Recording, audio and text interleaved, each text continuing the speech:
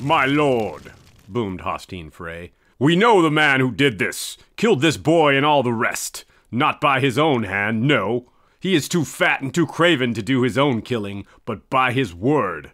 He turned to Wyman Manderly. Do you deny it?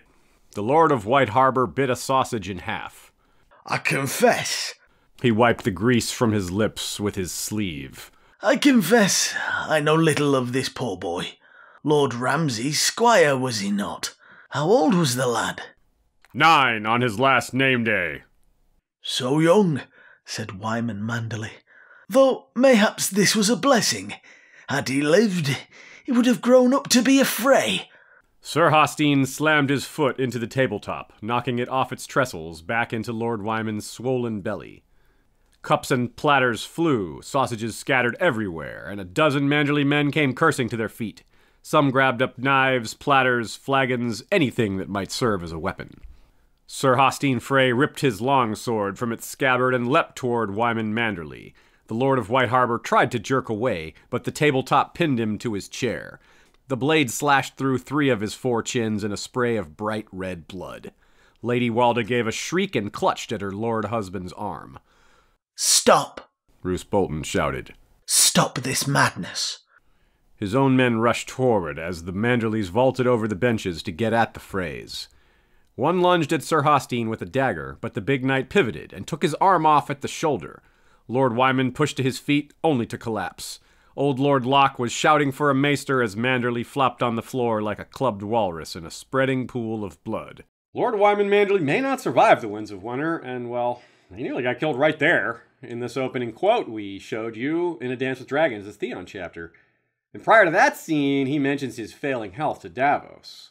But even though he doesn't give the impression that he expects to live much longer, he surely expects his house and city to do so. He's loyal to his family as much or more than he is to House Stark, which is saying something given his memory. You know, the North remembers, of course. But whatever happens to him, House Manderly will go on without him, and White Harbor will stand. I think. It's fair to say that Wyman Manderly has all this very well thought out. Mostly. In addition to the opening quote, Lord Wyman famously utters the phrase, the North remembers, right? And we love it so much. Sanrixian's got me covered with my shirt here for the North remembers. But there are older beings. Much older.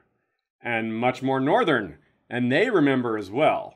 And they've been waiting much longer than he has. That doesn't bode well.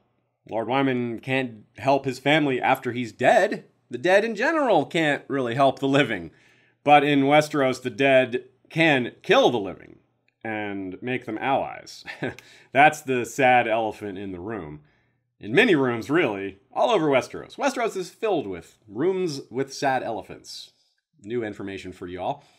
But really, so many well-laid plans made by the living are not only being set up to be ruined by the plans of the dead, but heck, the plans of the living aren't even taking into account the dead and their plans. Lord Wyman has prepared really well for the Boltons, the Freys, Stannis, Rickon, Winter, the rest of the North in general. But he hasn't spared one solitary thought that we know of for the White Walkers. In that, he's not unique at all. A lot of people have failed to prepare for this threat they're not aware of. But that's still a huge problem because, frankly, I'd say the Walkers are probably a bigger threat than all those other things I just named combined. But the rest of Westeros has something the Manderlys in the North don't. They'll have some time. It might not be enough time, but they do have it. Once they hear that the others have invaded the North, they'll at least be able to maybe prepare, at least have a chance to get ready. Whether they take advantage of that chance is a whole nother matter, but they will have it. The North, however, not so much. They've forgotten the true enemy, and they are not unlikely to be caught very much off guard, very much unprepared, very much having torn each other apart through infighting, thus very much unable to stop this powerful supernatural force. So in this episode, we will explore House Manderly, their relation to other big houses like House Targaryen and House Stark, and how that's all going to play out in the endgame. Their main role in the main series to this point, minus events we've already spoken of in other episodes like the Battle of Ice series that we did and the North Remembers as East versus Chapter episode. We'll profile the current Manderlys, their history, and what might be up next for them. Give it Stannis, the Boltons and the Freys, Skagos, Davos, Rickon, the rest of the North, all those other things we mentioned. All the while building up to the climax of this episode, which is something we see as inevitable. What happens when the cold winds freeze the White Knife and the White Walkers come to White Harbor? Hello and Valar Sustainus. I've got a new saying thanks to one of our patrons, one of our Faceless Men patrons who remain anonymous, but couldn't help but give him a shout out because, last time I asked, or at least expressed, that I need a new thing to say at the beginning. I got the Valar Reread Us down. That's a good little way to exit each episode, good way to sign off. But I don't have a Valar something for the beginning. So Sustainus was suggested. I like that. Y'all let me know what you think. And also, speaking of our patrons, we have a Nymeria episode planned for the future. That is one of the perks of being a Faceless person. You get votes on our upcoming episodes. So in this case, it's probably going to be multiple episodes. So look out for that after Bloodraven 2, which is going to come up next. This episode of History of Westeros podcast is brought to you by our patrons, including Jeff Gnarly, the Long Snapper, History of Westeros' First Sword, our Dragon Rider patrons, Lord Mark of House Joseph, the Snow and Winterfell, rider of Mazlacartho, a white dragon with green scales, horns, wings, and talons, Talanis the Talon, King of Gogassos, rider of Telarius, a red dragon with scales, horns, and talons of midnight black, Jinx of House Lier, Green Queen of the Rainwood, rumored daughter of a woods witch, rider of Erogenia, a sylphic albino dragon with amethyst eyes and opalescent wings. And introducing Sir Max of House Rosebells, Lord of High Lily, wielder of the Dawn Spike, a Valyrian steel lance, protector of production, and hand of the Queen. History of Westeros is part of the Agora Podcast Network, a network of podcasters bringing you a wide variety of content. All members of the Agora Network have a high production standard and release quality episodes on a regular basis. This month's Agora show is the Friday 15 podcast. Royfield Brown brings you interviews and good music. It's a show where Royfield speaks to friends and interesting people with the backdrop of great music. There's an episode including yours truly, in fact. Introducing intellectual linear progression. Have you ever wanted to read the best books or greatest, most influential books in the history of Western civilization? Well, join onlinegreatbooks.com and start your journey to becoming well-read. They'll help you develop a habit of reading the greats for 3 hours each week. It's a community that supports you in your reading and encourages you along the way. Not unlike what we have here with the Song of Ice and Fire community, but a different style of reading. We're talking Homer, Plato, Nietzsche, Kierkegaard, a lot of the big heavy hitters from history. So if you're interested in tackling the greats, go to onlinegreatbooks.com/ref/WES. That's onlinegreatbooks.com/ref/WES and use the promo code WES. There's also a link on our website, historyofwesteros.com. One added benefit of a two-part episode is that when a detail or a fun fact gets missed, we get the chance to point that out in part two. Here's a fun one. Merling is a word that Martin made up, based on the existing terms mermaid and merman. Mere, spelled M-E-R-E, is Old English for the sea. It also stems from the Proto-Indo-European word for the sea, mori. And ling, on the other hand, is a standard Germanic suffix. This all fits with his use of words like princeling, lordling, and sweetling, or a word like wildling, which in the real world is applied to wild animals. No wonder the free folk don't call themselves that. Merling ambitions. As White Harbor prospered and House Manderly grew to be a fixture, history began to repeat itself a bit. The Manderlys gradually became more and more powerful, and as their wealth and influence grew, their position seemingly secure, they began to climb up the proverbial power ladder. Surely there were many marriages and plots and some small-scale wars and battles, things like that, but also clearly the Manderlys didn't repeat their early mistake back in the Reach of overreaching. Overreaching? Over the Reach? Yeah, there's some pun in there somewhere. Or they wouldn't be around anymore, right? It's almost like this time they learned their lesson and climbed a few rungs short of the top of the ladder and just set up there. Those last few rungs are the most dangerous anyway. There's plenty of profit and greatness to be had just below the top, where you're not as much of a target. Not that the North is apolitical, but it would be fair to say the lords of the North tend to be more straightforward in their dealings. But House Manderly's history wasn't really shaped by that attitude, since they're not originally from the north. So I would think that in many ways, they kind of overmatch the northern houses when it comes to intrigue, their experience as a house, kind of passing on how this works. Fathers and sons and mothers and daughters learning this over the eons and passing it down to each other. In the north, they just don't have as much opportunity to do that. And I guess that's a good thing.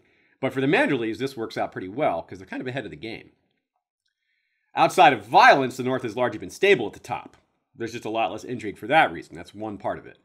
But courts of the south feature a lot more backstabbing, brinksmanship, things like that. Just a lot more intrigue in general, you could say. The Manderlys brought a wealth of gold and the ability to make more with their skills and the great location of their city. But this experience in power politics may have been even more valuable. It's hard to say. Certainly very valuable, even if it's hard to rank them specifically. Setting aside, say, the Boltons and Lady Dustin, "There must always be a Stark in Winterfell" is a quote that seems to be quite agreeable to most of the North, as far as we know. But there was no, "There must always be a Gardener at Highgarden" that we know of, or "There must always be a Durrandon at Storm's End," or a Baratheon at Storm's End, anything like that.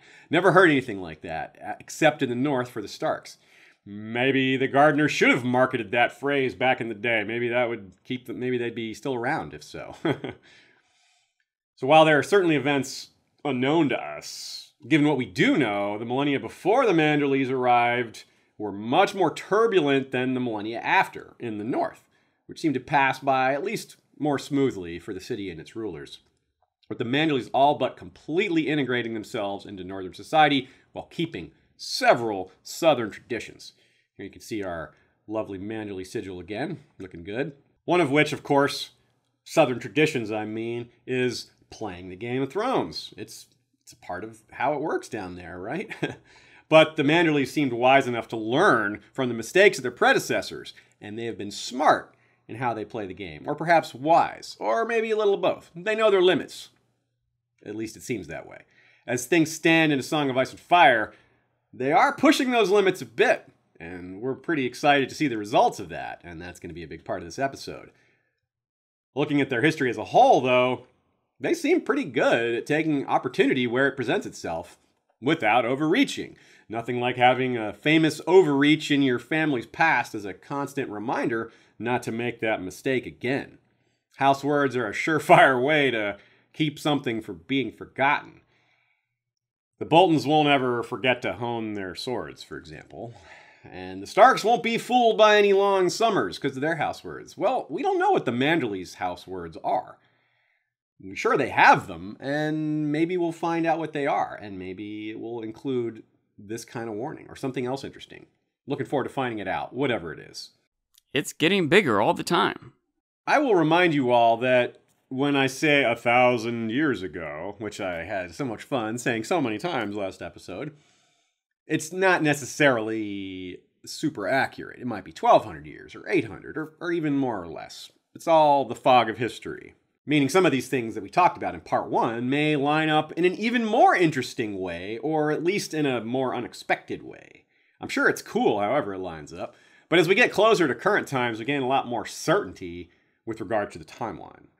We start to see milestone events with fairly precise dates, and the closer we get to modern times, the more precise those dates tend to be. But one of the most famous ones that was still a while ago was, very famous really, the Doom of Valyria, which was about 400 years before current times. As a trading center, White Harbor likely had a lot of commerce from Essos. Still does, most certainly. By the time the Doom struck, though, White Harbor had been around for 4 to 5 centuries at the least, so it was probably pretty well established, even though it's more established now. But that growth and trade all around the area was probably very much disrupted by the Doom. That's just too big an event, even though it was on another continent. The century of blood which ensued after the Doom had wide-ranging impacts. But cities like Braavos were never ruled by Valyria in the first place, and may have picked up the slack a bit. I would guess the luxury goods market was probably impacted the most. The commoners of Essos would suffer from the Doom. Westerosi commoners far, far less so. it wouldn't matter as much to them. But still, just about everyone would feel the effects of one way or another of, this giant cataclysm, such is the nature of world-sweeping events like that. And about as famous and well-dated as the Doom, and more relevant to Westeros, is Aegon's conquest, which modern dating is based on, so, that's important. Presumably, when Aegon and his dragons came, the Manderlys fortified White Harbor more than they ever had before, and may have joined in the northern host that marched south. If Torrhen Stark hadn't bent the knee, White Harbor may have burned. The mighty jetty wall and new castle may have held out against the Targaryen fleets, but they would have no answer for Dragonflame. The Wolf's Den would see new horrors, and the ancient weirwood would probably burn along with it. Good thing that didn't happen. Given that we hear of King Torrhen's deliberations, meaning that he didn't immediately surrender, and he obviously never decided to fight, but he was entertaining it, the possibility. But he heard arguments from others, like his brother and some maesters. Maybe a Manderly, or maybe multiple Manderlys made their case. They'd certainly be up there among the people that the king in the north would listen to as such a powerful vassal. Or you got to listen to your powerful vassal's opinions. I would strongly guess the Manderlys suggested bending the knee. Again, they don't want their city burned. They have maybe more to lose than most. And Torrhen Stark knew he could not likely beat the dragons, and also knew that a host larger than what he brought had already been defeated by said dragons. Lord or Lady Manderly, if not, say, a child at the time, which would be the one way that the Manderlys wouldn't have a say here, is if their lord was a child, they would see little loss in surrender here. I don't know that they would mind the North being ruled from King's Landing as much as the rest of the North would. Surely they would probably prefer to keep their close relationship to the king instead of submitting to a king who lives much farther away and they don't have a relationship with. But still, that's better than your city burning, right? And you just can't get around that. Also, Aegon had given evidence by how he handled his other defeated enemies, especially the ones that surrendered, that they would be treated fairly. So they had plenty of reason to think that surrendering was the right option, even though it was very unpalatable. So I'm guessing the Manderlys had a lot to say and pushed for peace. Here's something else, though, a little mini theory. I wonder what the Manderlys at the time thought when they heard that House Gardner, the ones who caused them to flee the south in the first place, were made extinct at the Field of Fire. That might have felt a little bit like having the last laugh. It's like, hey, we outlasted you. You chased us from our home, but now you're gone, and we're still standing. Or at least kneeling, in this case. A huge celebration feast may have been in order. Maybe a few cries for House Peak to be next, if they still cared about the Peaks. But, these houses really hold on to their grudges, so I think that maybe they did. And the Peaks are going to be suffering quite a few reversals of fortune down the line during this episode. For a lot of it, you'll see. So they are a minor house now instead of being on the level of greatest. So they did drop off quite a bit. Manderlys really outlasted their southern enemies. It wasn't just the Gardeners who ended in flame that day on the Field of Fire. It was this mysterious Order of the Green Hand that also saw its end. Almost, except for House Manderly, who still claim membership in the Order of the Green Hand to this day, while no one else does. Realizing that they were the last of that ancient order may have been a point of pride. It certainly makes them sound fancier today. They get to add it to their long, long title. Now, the conquest, of course, had an even bigger impact on trade and on White Harbor than the Doom, or just about anything else, really. One immediate impact was the closing of the White Harbor Mint. In the Clash of Kings, Wyman Manderly suggested reopening it now that there was a new king in the north to make coins for.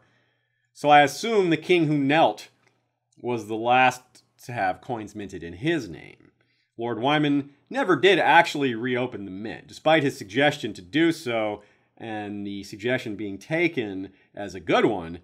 It was never put into action. We know this because when Davos shows up at White Harbor in A Dance with Dragons, he sees the mint is being used as a home for refugees.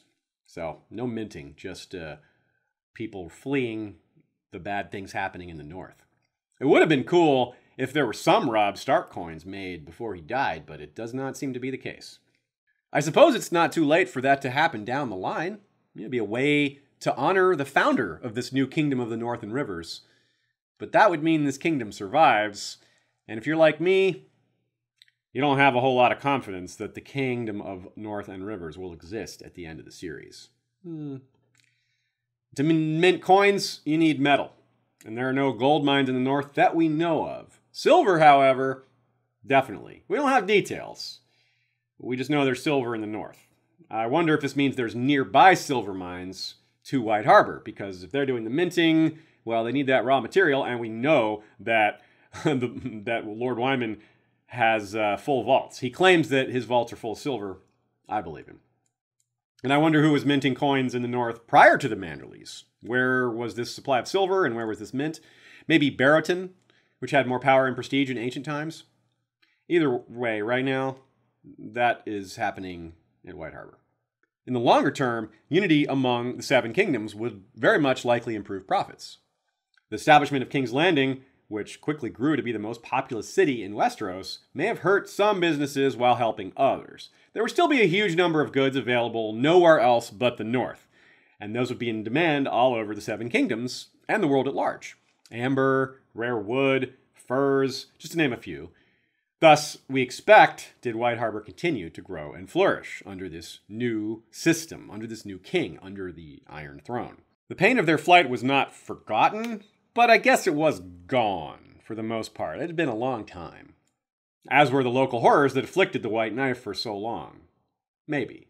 Or maybe they were just gone and not forgotten. In The Sworn Sword, we hear of a Lord Wyman Webber who has a cousin Wendell. Surely this is Martin giving a nod to Lord Wyman Manderly and his son Wendell, but it's also a reminder that these names are still in use in the South. A swim with dragons.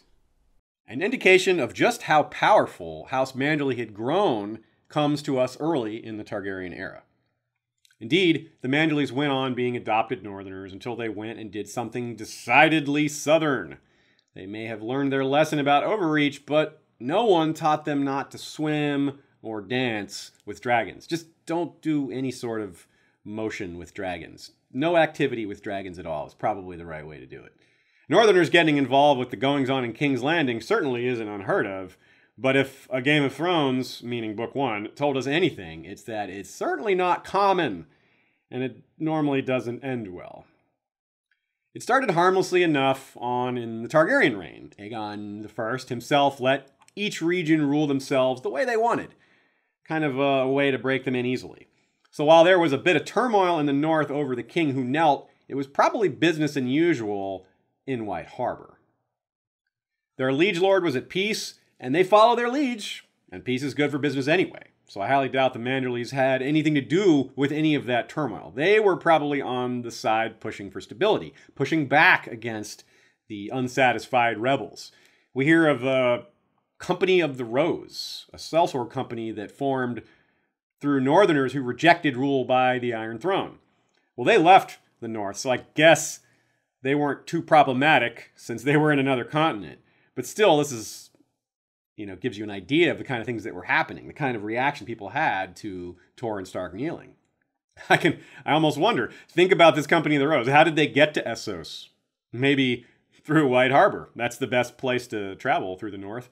I wouldn't be surprised if Lord Manderly gave them nice, cheap passage to make sure they all left. Aegon the Conqueror made a point to visit all the kingdoms during his life, which was a pretty long life. He survived quite a while after the conquest. But one of the last visits he made was to the north. So I would guess confidently that he set foot in White Harbor itself, too. Quite possibly with Balerion. I mean, he probably traveled with his dragon most places, right? You gotta instill that fear. You gotta remind people why you're king in the first place. And Balerion, I mean, what better way to do that than with your massive dragon? But we don't hear of any relationships or entanglements developing yet, not at this point. Certainly the Manderlys would want to get in good with the king, but it didn't come with any direct connections that we know of at this time. Such connections would come. It wouldn't be that much longer, but the death of the Conqueror himself led to a lot of instability first.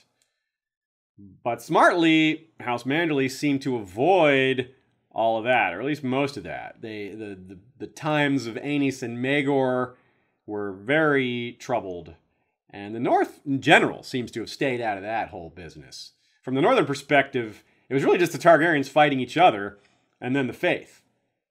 Maegor the Cruel didn't go to war with the Werewoods, though there might have been a few in the North wondering if that was next. If he was going to fight the Faith and then turn on the Old Gods? Probably not, because the worshippers of the Old Gods weren't causing him problems like the faithful were. Either way, that never happened. King Maegor had his hands full. Still, this is where we should give a bit of consideration, because the Manderlys were the only major followers of the Seven up north, and the warriors' sons, the same order Cersei restored foolishly in A Feast for Crows, were Maegor's biggest foes back then, and they had chapter houses in the cities all around Westeros. You can see on the map here where those were. And you'll notice that White Harbor wasn't one of them. So the only city that didn't have a chapter house, and that's very interesting. So House Manderly brought the faith with them to the north, but they wisely left the most devout, the most zealous behind. It would be hard for the Seven, the religion of the Seven, to take root in the north anyway. So the last thing you need is people who insist on that happening. Zealots are also just kind of bad for business. They're not good for profit, right? These guys are trying to make money as merchants. Religious strife, also not so great for business. So if they were to push this religion and a lot of the locals push back against it, that's just not good. I could even imagine the warrior sons taking a trip to White Harbor saying, "Hey, Lord Manderly, we want to set up a chapter house here." And the Manderlys will say, "We'll get back to you on that, maybe next year."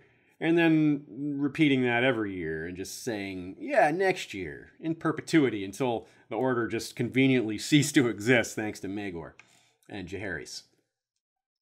Though staying out of the succession crisis worked out really well, the ensuing peace is when we suspect House Manderly first got in bed with the Targaryens.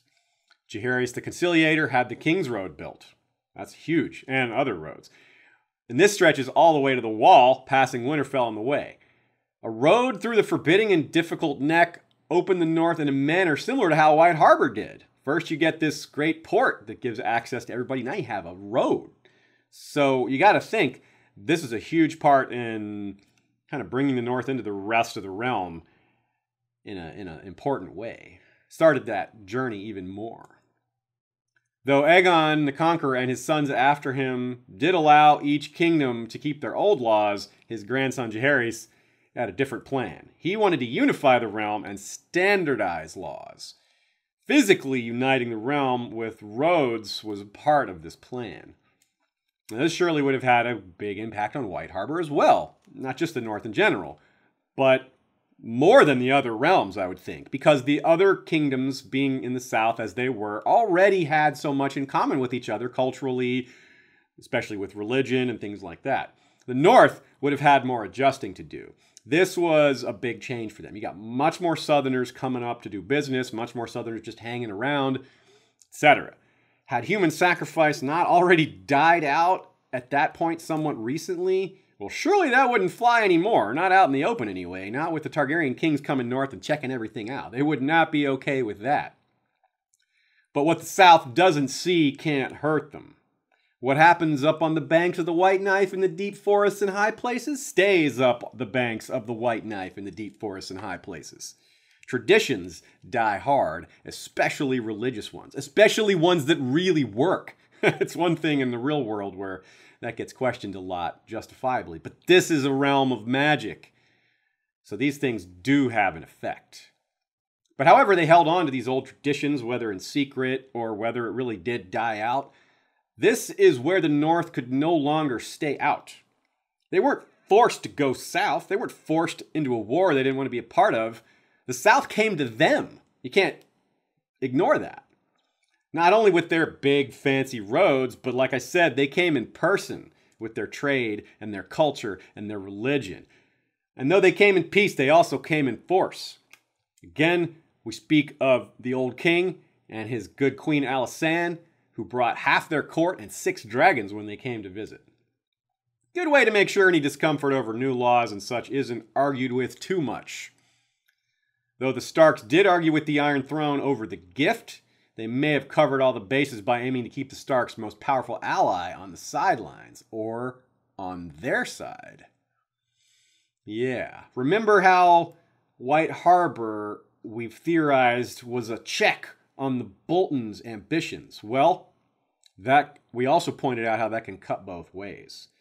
Princess Visera Targaryen, daughter of King Jaehaerys and good Queen Alysanne, was betrothed to the Lord Manderly of that time.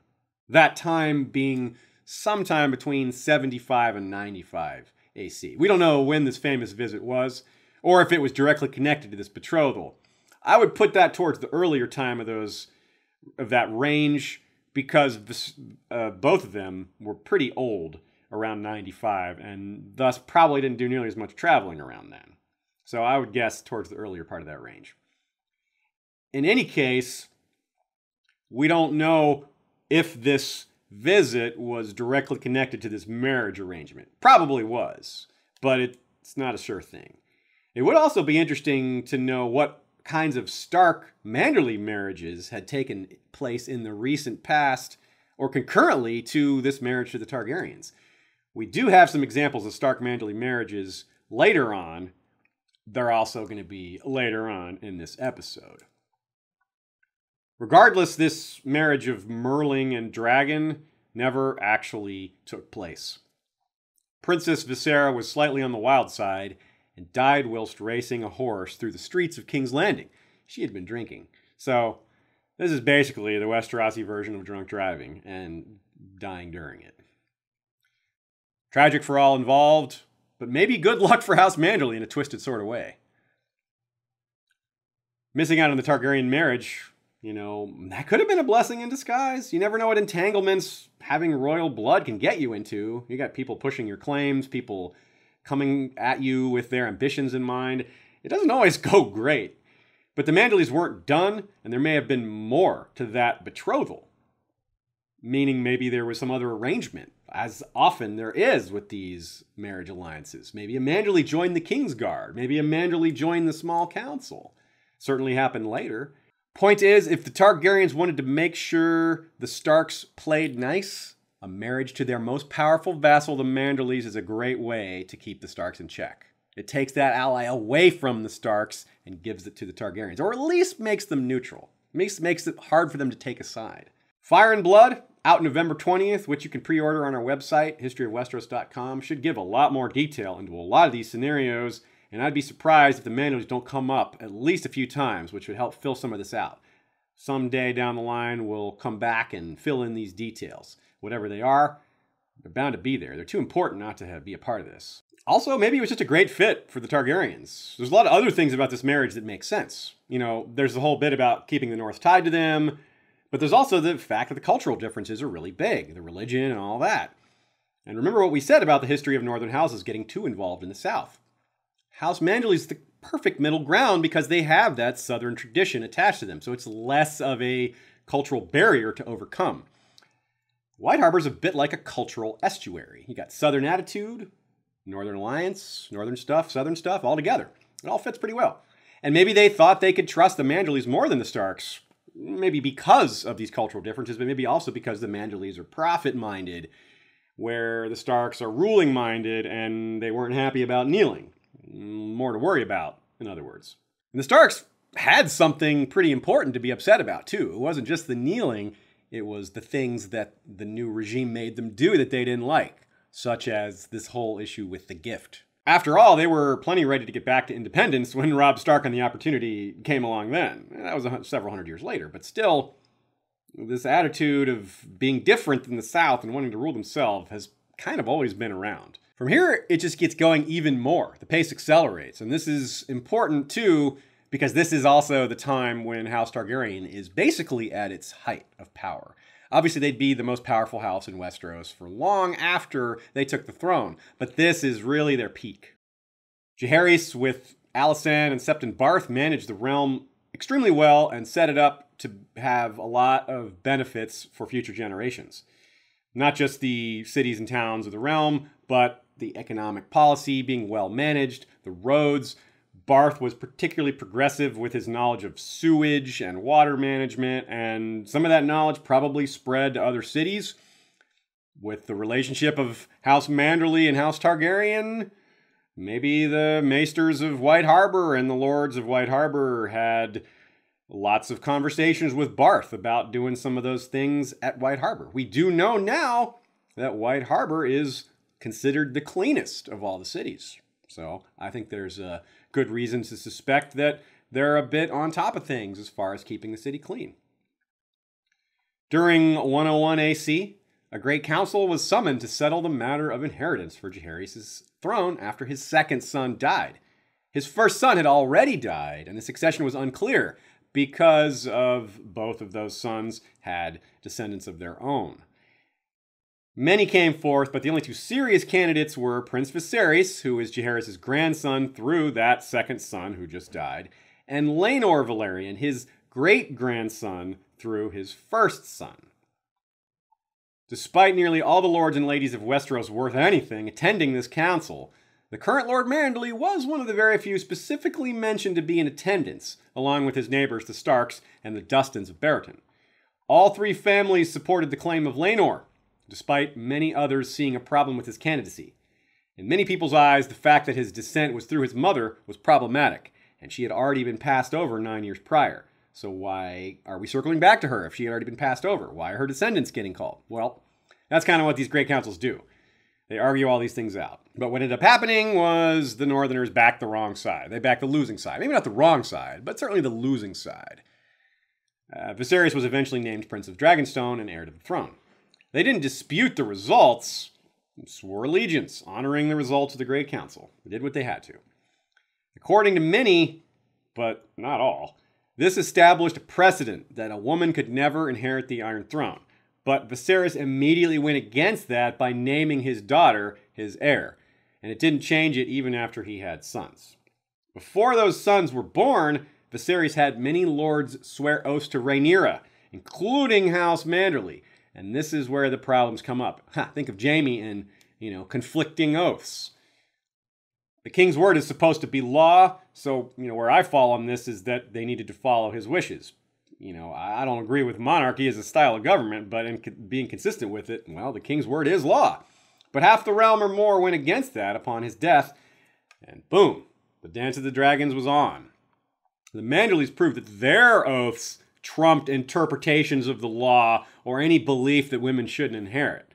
They kept to their word. Even though we never hear of a queen in the North, and even though the North backed Laenor over Viserys, they backed Viserys' daughter over Viserys' son, again, because they swore to. It was an oath they kept seriously. And it's a harbinger of future loyalty and future oath-keepings, even though it refers to a promise made well before any of this. The promise, in fact. When the Dance of the Dragons began in earnest, you might think the Manderlys would head south. But fortunes were reversed, as it was the Targaryens who traveled north. Instead of King Jaehaerys, this time they welcomed Prince Jaehaerys, who flew to White Harbor aboard his dragon Vermax.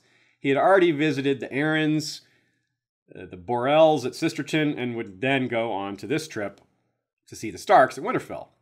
Since Jaehaerys was the eldest of Rhaenyra's kids, he was the heir to the throne if his mother won it. So these houses were all very much honored by his coming. That's usually a big deal when the crown prince comes to visit. Jaehaerys' mission was obvious, to drum up support for his faction, the Blacks, which was the loyalist side that supported the ascension of Rhaenyra against the Greens of Aegon II and House Hightower and all their team. Prince Jaehaerys was successful in the Vale and at Winterfell and at White Harbor, where Lord Manderly promised warriors commanded by his two sons, described as the fearsome Sir Medric and the clever and corpulent Sir Torrhen. As usual, I want to take a moment to consider those names. George often chooses character names with careful thought, and I think this might be the case here as well. The name Medric only appears in one other place, and it's the Maester to House Hornwood, who appears at Winterfell during A Dance with Dragons. And he's the one to tend to Lord Wyman after Sir Hostine cuts him in the throat, as we see in that opening quote there. Sir Torrin is a more interesting choice of name because it's one shared with the king who knelt, a name that might be a lot less popular given said kneeling for obvious reasons. We already talked about why the North was unhappy with that kneeling. So the fact that the Manderlys gave an important son that name, kind of important. It might mean something. It might be lingering support for the peace faction back then. But it's fair to say that name is still in use elsewhere. One of Lord Karstark's sons is killed by Jaime Lannister in the Whispering Wood. He was named Torrin. And there's at least one more Torrin Stark in the timeline, rather in the family tree. Not the same difference, timeline, family tree. House Manderly and these particular Manderly brothers who were going to be leading the action were not involved too much in the political turmoil that preceded the war, other than, casting their vote, being at the Great Council, but that's it. But they were very much involved once it began. Lord Cregan Stark, later called the Old Man in the North, declared his support early, though he didn't march until later because the North has got to be the North. And what that means is the harvest was too important. You can't go rush off to war when it's the middle of the harvest, and the North, they cannot afford to not handle the harvest with all their attention because, well, we know House Stark's words. They're the same then as they were now. Still, the Manderlys and a few others like the Dustins came ahead of the people gathering the harvest. There was a northern army that came south ahead of the rest, even though it wasn't nearly their full force. The Dance of the Dragons was, of course, terrible for everyone involved. It raged in many corners throughout Westeros, and no one really came out ahead when it was all said and done. But the Manderly brothers seemed to be in the thick of the action in King's Landing, which was a big hotspot throughout the whole span of the war. And they stayed close to Queen Rhaenyra for most of it.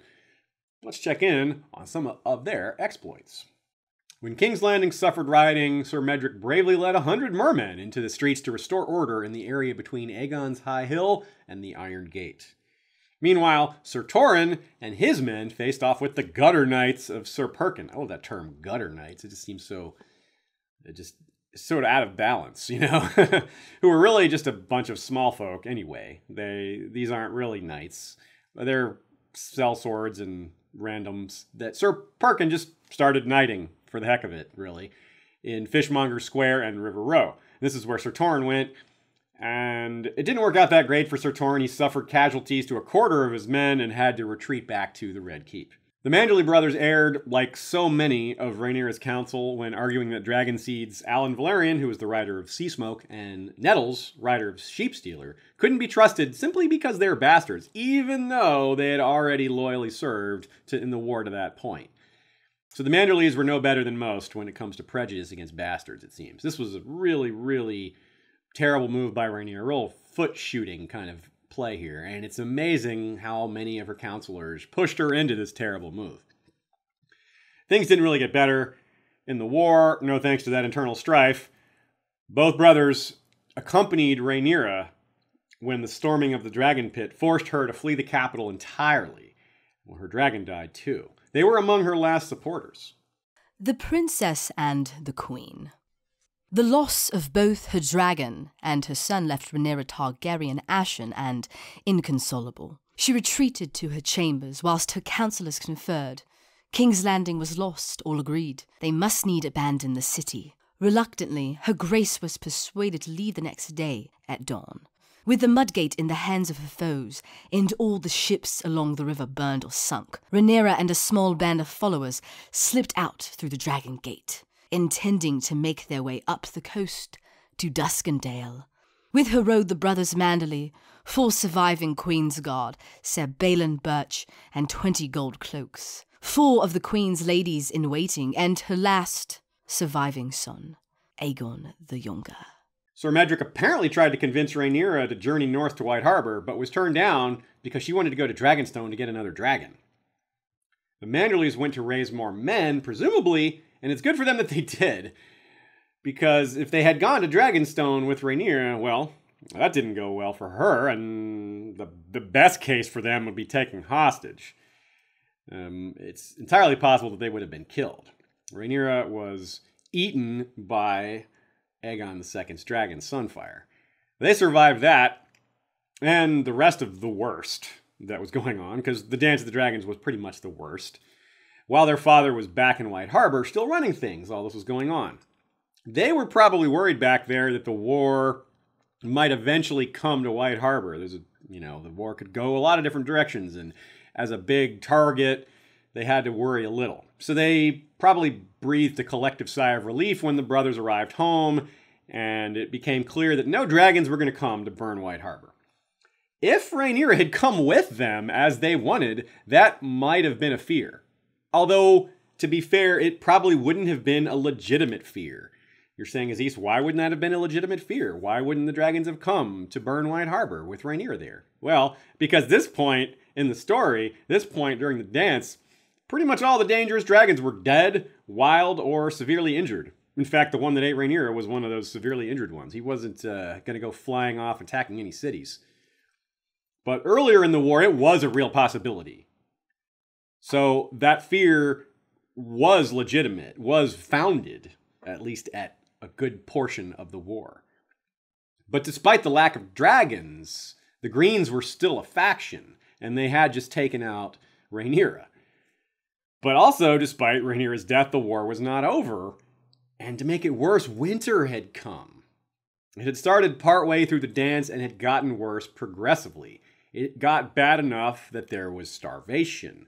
So you see, earlier when Lord Cregan Stark kept most of his men in the north to take the harvest in, well, it's a good thing they did because this winter was bad. There was starvation even though they stayed there and kept collecting the harvest. So even though Rhaenyra was dead, not all on her side had surrendered, and it wasn't long before Aegon II proved himself horribly unfit. With the Starks finally on the march after marshalling a huge host, things looked to turn around quickly. Rhaenyra was dead, but she had a son alive still, plus another alive that she thought was dead, but anyway. Either way, her claim lived on. That's the point. Aegon II took the throne, but the war didn't technically end even though he was crowned, and the Starks were still coming. To prevent further bloodshed, to prevent the war from continuing, to prevent this northern host from having a reason to fight the South or the Green faction, the small council took the easier route and poisoned Aegon II. No need for a war when the claimant's just dead, right? Well, yeah, that's mostly true. Lord Cregan, though, was famously displeased by this. He thought it was improper, and killing a king in battle was right, but poisoning him, not right. So he just kind of came in and took over briefly. The famous Hour of the Wolf saw the executions of many at court, mostly those who were part of the poisoning. I would assume the Manderlys came back south with Lord Cregan during this, after parting ways with Queen Rhaenyra earlier. They wanted to get back into the war, and, their liege lord was marching south. So they were probably there for all these executions, and surely the crowning of the boy king Aegon III. And very quickly, the Manderlys climbed even higher. Ser Torrhen was named one of Aegon III's original 7 Council of Regents after the war was done, after Lord Cregan had returned to Winterfell, that is, and the raging winter that he returned to with his new Blackwood bride, by the way. That's all very notable, though. A knight of House Manderly, not even the heir to White Harbor at the time, became a really highly ranked member of this new regime. This may have been a reward for that really strong, tight loyalty to his mother, Rhaenyra. You would think they'd get rewarded for something, and this could be it. Very likely, I'd think. But there may have been more that we're not aware of. One of the original 7 of this Council of Regents was the aforementioned Lord Corlys Velaryon, the Sea Snake. And when he died, Lord Unwin Peake took his place. This might have been awkward for Ser Torrhen. The Peakes still own the former Manderly home of Dunstonbury at the time, even though a lot of time has passed. No one had forgotten. The Gardeners may have given the order to take the Manderlys out, but it was the Peakes who actually did it. And to make matters worse, Lord Unwin was really not a nice guy. He was arrogant, difficult, and relentless in his attempts to marry Aegon III to his own daughter. Despite all of this, he was made, or forced his way into being made, King's Hand. Forced his hand? Forced their hand? Well, to make it worse for everyone else, his bastard brother, Peake's bastard brother that is, was in the King's Guard. So, another guy kind of backing him up, probably. I can't imagine Sir Torrhen was a fan of either of these guys, but I can imagine Lord Peake kind of needling him about who the owner of Dunstonbury is. Him. Lord Unwin would at least eventually resign in protest over too many perceived slights. But Sir Torrhen was gone by then, and he was probably no longer Sir Torrhen, though. Here's another interesting bit. Despite surviving the war, his brother did not survive that nasty long winter, nor did their father. Sir Medric Manderly and their aforementioned father both died of winter fever in 132 AC. And if Medric had heirs of his own, I guess they didn't survive either, or they were too young to rule on their own. Either way, that meant Sir Torrhen had to abandon his position at King's Court, probably to take the high chair at the Merman's Court, becoming Lord of White Harbor, or again, helping his nephew or niece do the same. Sometime after that is when Lord Peake left King's Landing.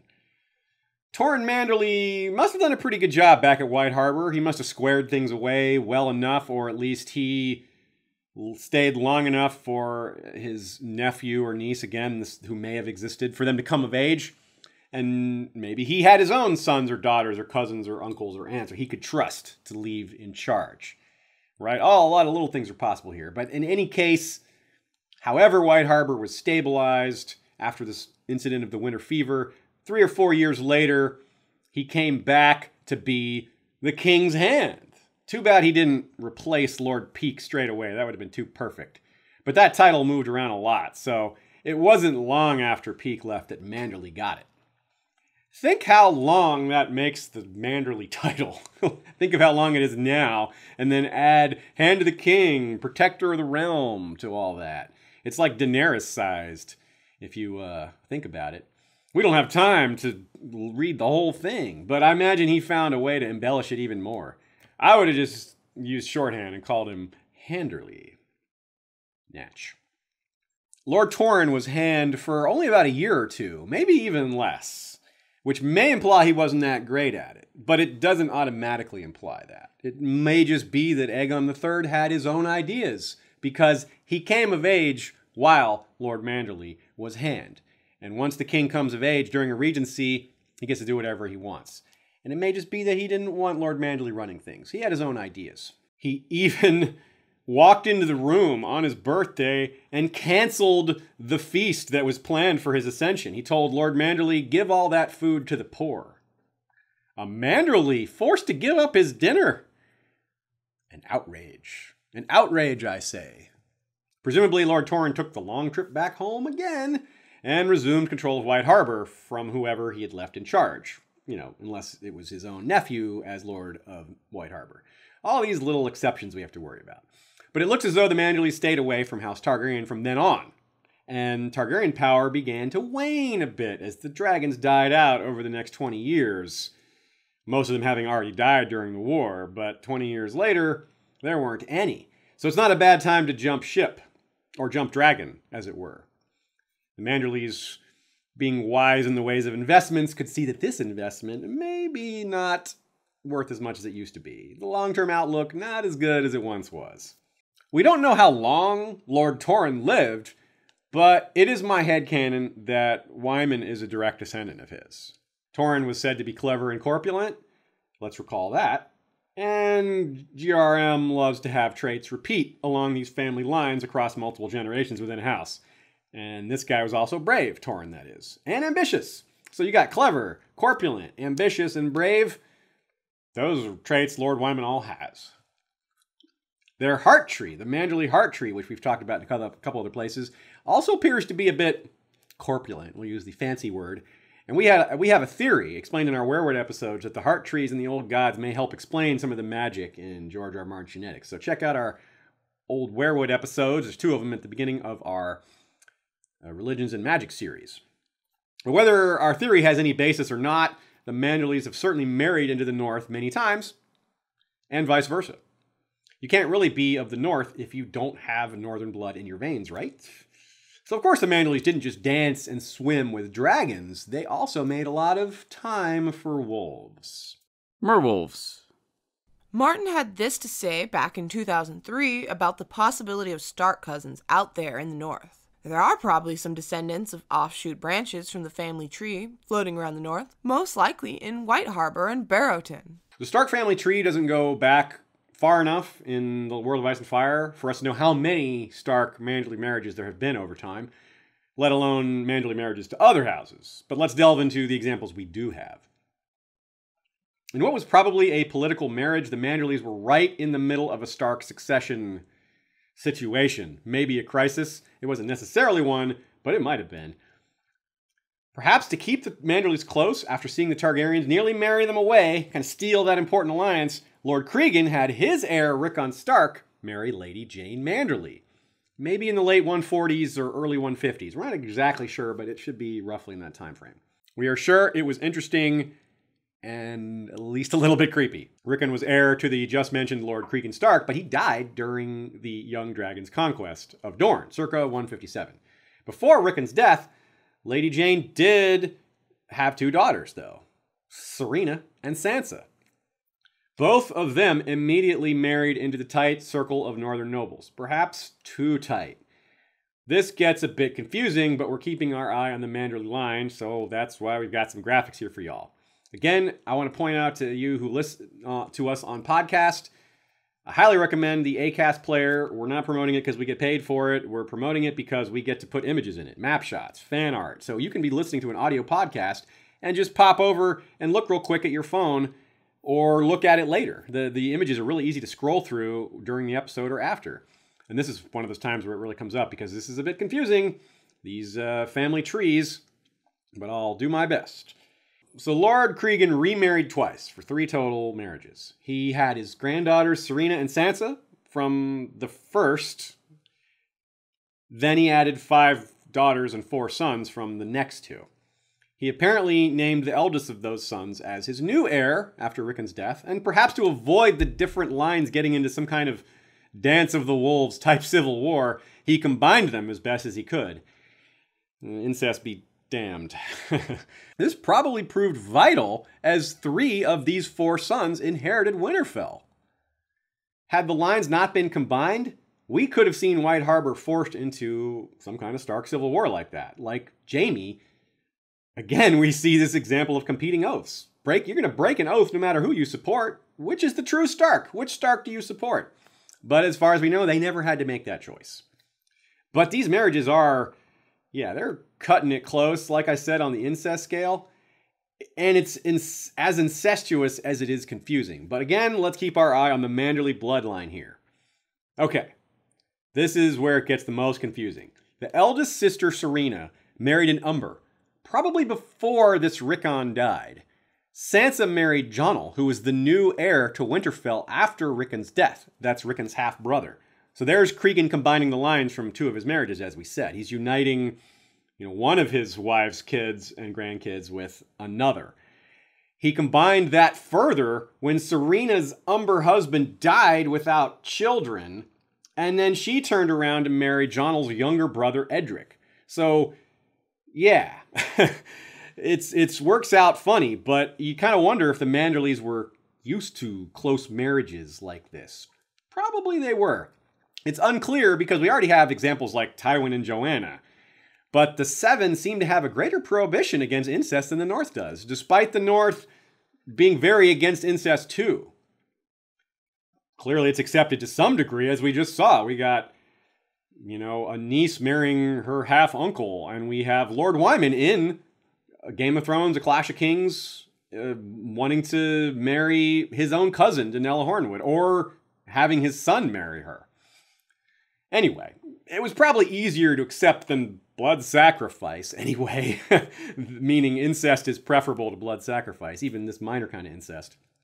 Though early Manderlys may have seen some blood at northern weddings before the king who knelt. You never know, what kind of things they did at northern weddings really back in the day. Dothraki weddings have a few deaths. Northern weddings may have had a sacrifice. Entirely possible.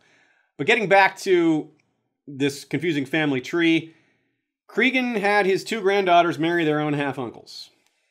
But in reverse order. The younger granddaughter married the older half-uncle, and that's because the older one had already been married to an Umber, and then she remarried after.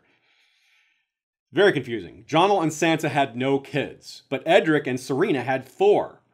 2 were boys, but for some reason they did not inherit. So I think that's because Edric died before Jonel. Winterfell passed to Jonel and Edric's younger brother Barth Blacksword afterwards. He was never married either. He was killed during the Skagosi Rebellion. So it passed again to this aforementioned 4th brother, finally, someone named Brandon, a familiar Stark name. And of course, he's the one that everything passes through. Because his name is Brandon, right? No, just because. But at this point, when Brandon is Lord of Winterfell, we're only about 100 years before the start of A Song of Ice and Fire. So we're getting into somewhat recent history here. But Lord Brandon didn't rule long either, and passed Winterfell on to his porn star named son, Rodwell Stark. Rodwell had a Manderly bride, also named Miriam. And again, the merman had a chance to be in-laws to the Lord of Winterfell. But despite his name, his virile name of Rodwell, there were no kids. I blame the Manderly this time, because how can Rodwell be infertile? Anyway, Rodwell also didn't rule long either. This was the time where the She-Wolves of Winterfell takes place, when there were just a lot of dead Lord Starks all in a close succession, and it caused all kinds of problems. But the Stark line continued through Rodwell's younger brother, all the way down to our current Starks.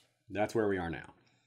So despite Sir Marlon Manderly scoffing to Davos at the idea of Ironborn and wildlings troubling White Harbor, which is something that was said in A Dance with Dragons when Davos is trying to win the Manderlys over to Stannis' cause. Still, over the years, the Manderlys and their men probably have traveled to fight beside the Starks against those exact threats. They may be downplaying it now, but it has mattered to them in the past. They, in particular, fought against Dagon Greyjoy, whose reavers slew Baron Stark. That is Rodwell's younger brother. The Manderlys likely would have sent men to do battle with King Beyond the Wall Raymond Redbeard, who slew Baron's son, Lord Willem. So, yeah, Marlon Manderly going a little too far with that comment. The Ironborn and the Wildlings may not trouble White Harbor, but they trouble the North, and the Manderlys care about what happens in the North because they're loyal vassals. Normally, when a new king or lord of Winterfell, the top spot in a region, is sworn in, you have a round of homage giving, where they all come around and kneel to the new lord or king. It's pretty typical. In this case, of course, they're reaffirming their loyalty to the Starks. We see this firsthand in A Clash of Kings, but only from the reeds. It's a harvest feast that we see happening when Bran has those chapters where people come around. The only ones who actually pledge that loyalty is the reeds. We get a great example of it. Most of the rest of the lords had already pledged to Robb when he was crowned initially at that famous moment in the second to last chapter in A Game of Thrones.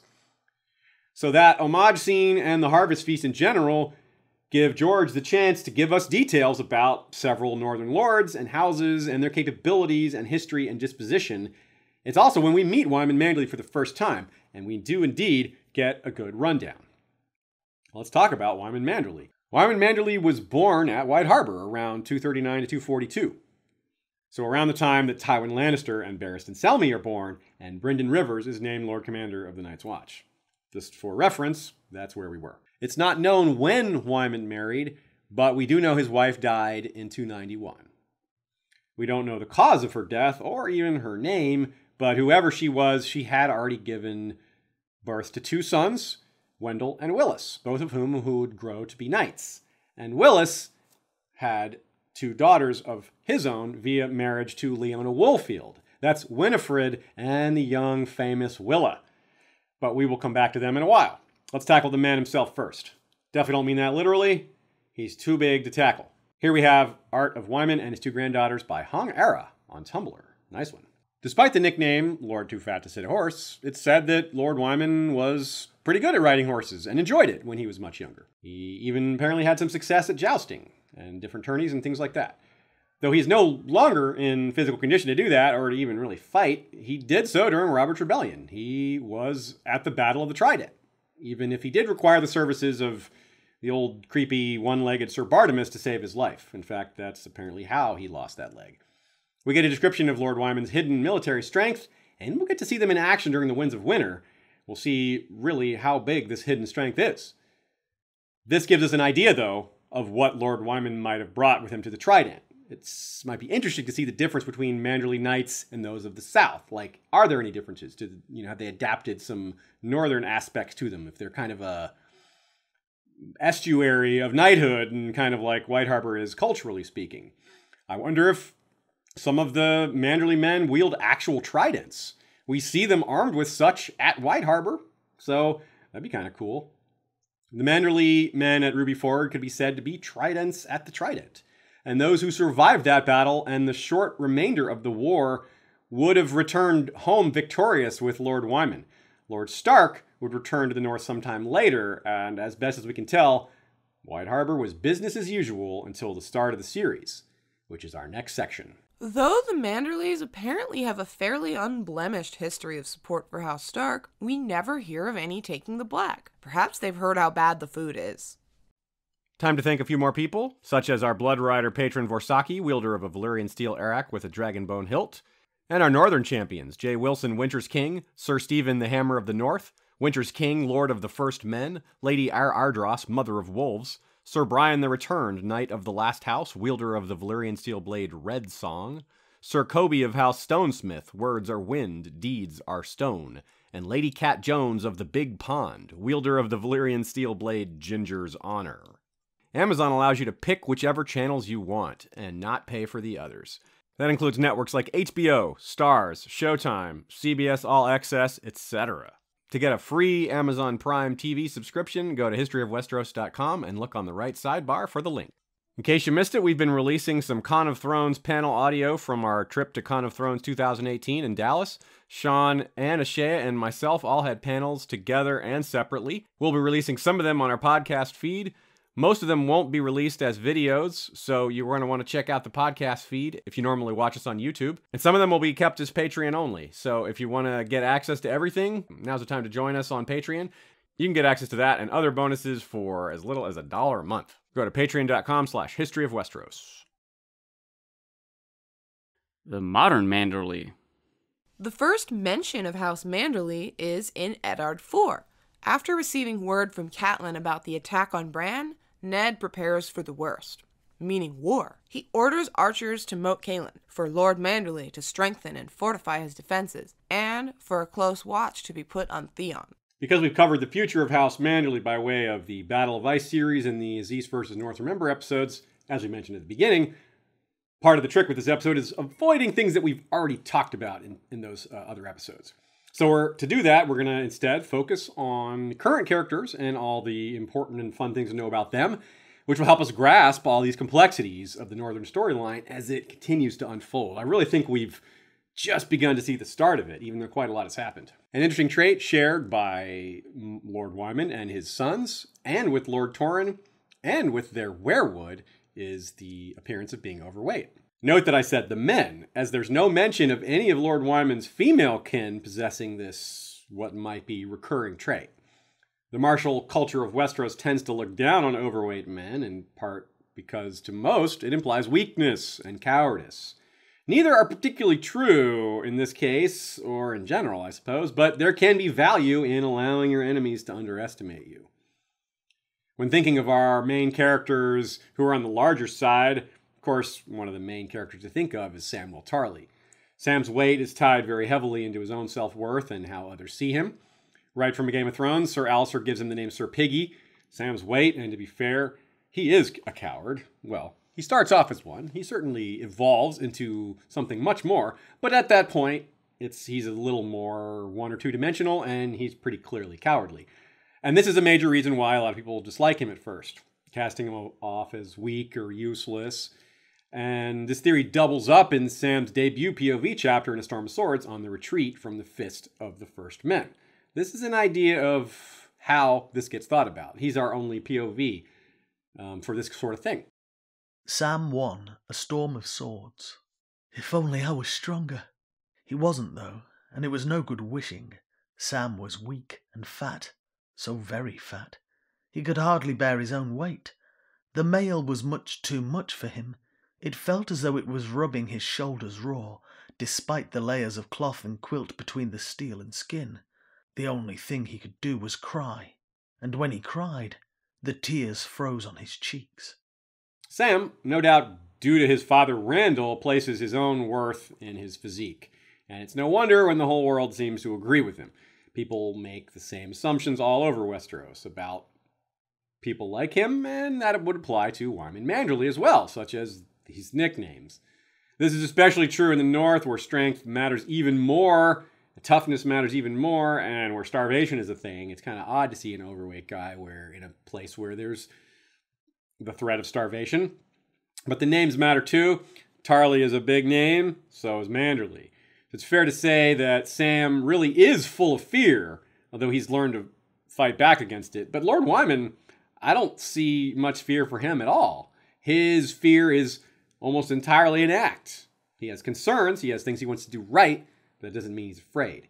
He was waiting for the right moment. That moment seems to have come. But it's not just going to be about him. It's going to be about his family. The consequences for his actions will play out for them and his city. So let's take a look at them. But we're not done with him, so we'll start with him. The Lord of White Harbor. Lord Wyman's first appearance is in A Clash of Kings, Bran 2. He arrives for the harvest feast at Winterfell while much of the North is warring in the South. He immediately comes off as friendly and makes Bran feel comfortable. So at first glance, Wyman is easily dismissed due to his extreme obesity and the perception that he's not capable of defending himself. And the Northern ideal is more like guys like Eddard of normal size or big dudes like the Great John. Yet, despite this, Lord Manderly commands scores of loyal guards, he hides tons of military power, and is inarguably accomplished. I would say that he's a lot smarter than those people we mentioned too. It's no secret that playing the Game of Thrones is a much more southern trait than northern. Again, look at how bad Ned did down there. Look at how bad a lot of them handled it. No one gave Robb good advice for the most part. But that doesn't mean that Northerners don't get involved in politics from time to time. They just aren't as good at it. They all still want lands and honor and whatever else they can get. And we have Roose Bolton and Arnulf Karstark and guys like that who are not honorable at all. And Wyman Manderly, though, is lucky enough to have both southern and northern connections with all this wealth to back it up. So he kind of plays it up. He intentionally does this jolly fat man act. His laugh is referred to as booming, and he's at ease playing the, quote, amiable lord that Bran welcomes at Winterfell, and the same act that appeases the phrase at the beginning of A Dance with Dragons. But in both those cases, he's actually making moves. And he is a bit graceful. In the North Rimmers chapter, we compared him to Illyrio and Varys at the same time. I go very deep with these comparisons.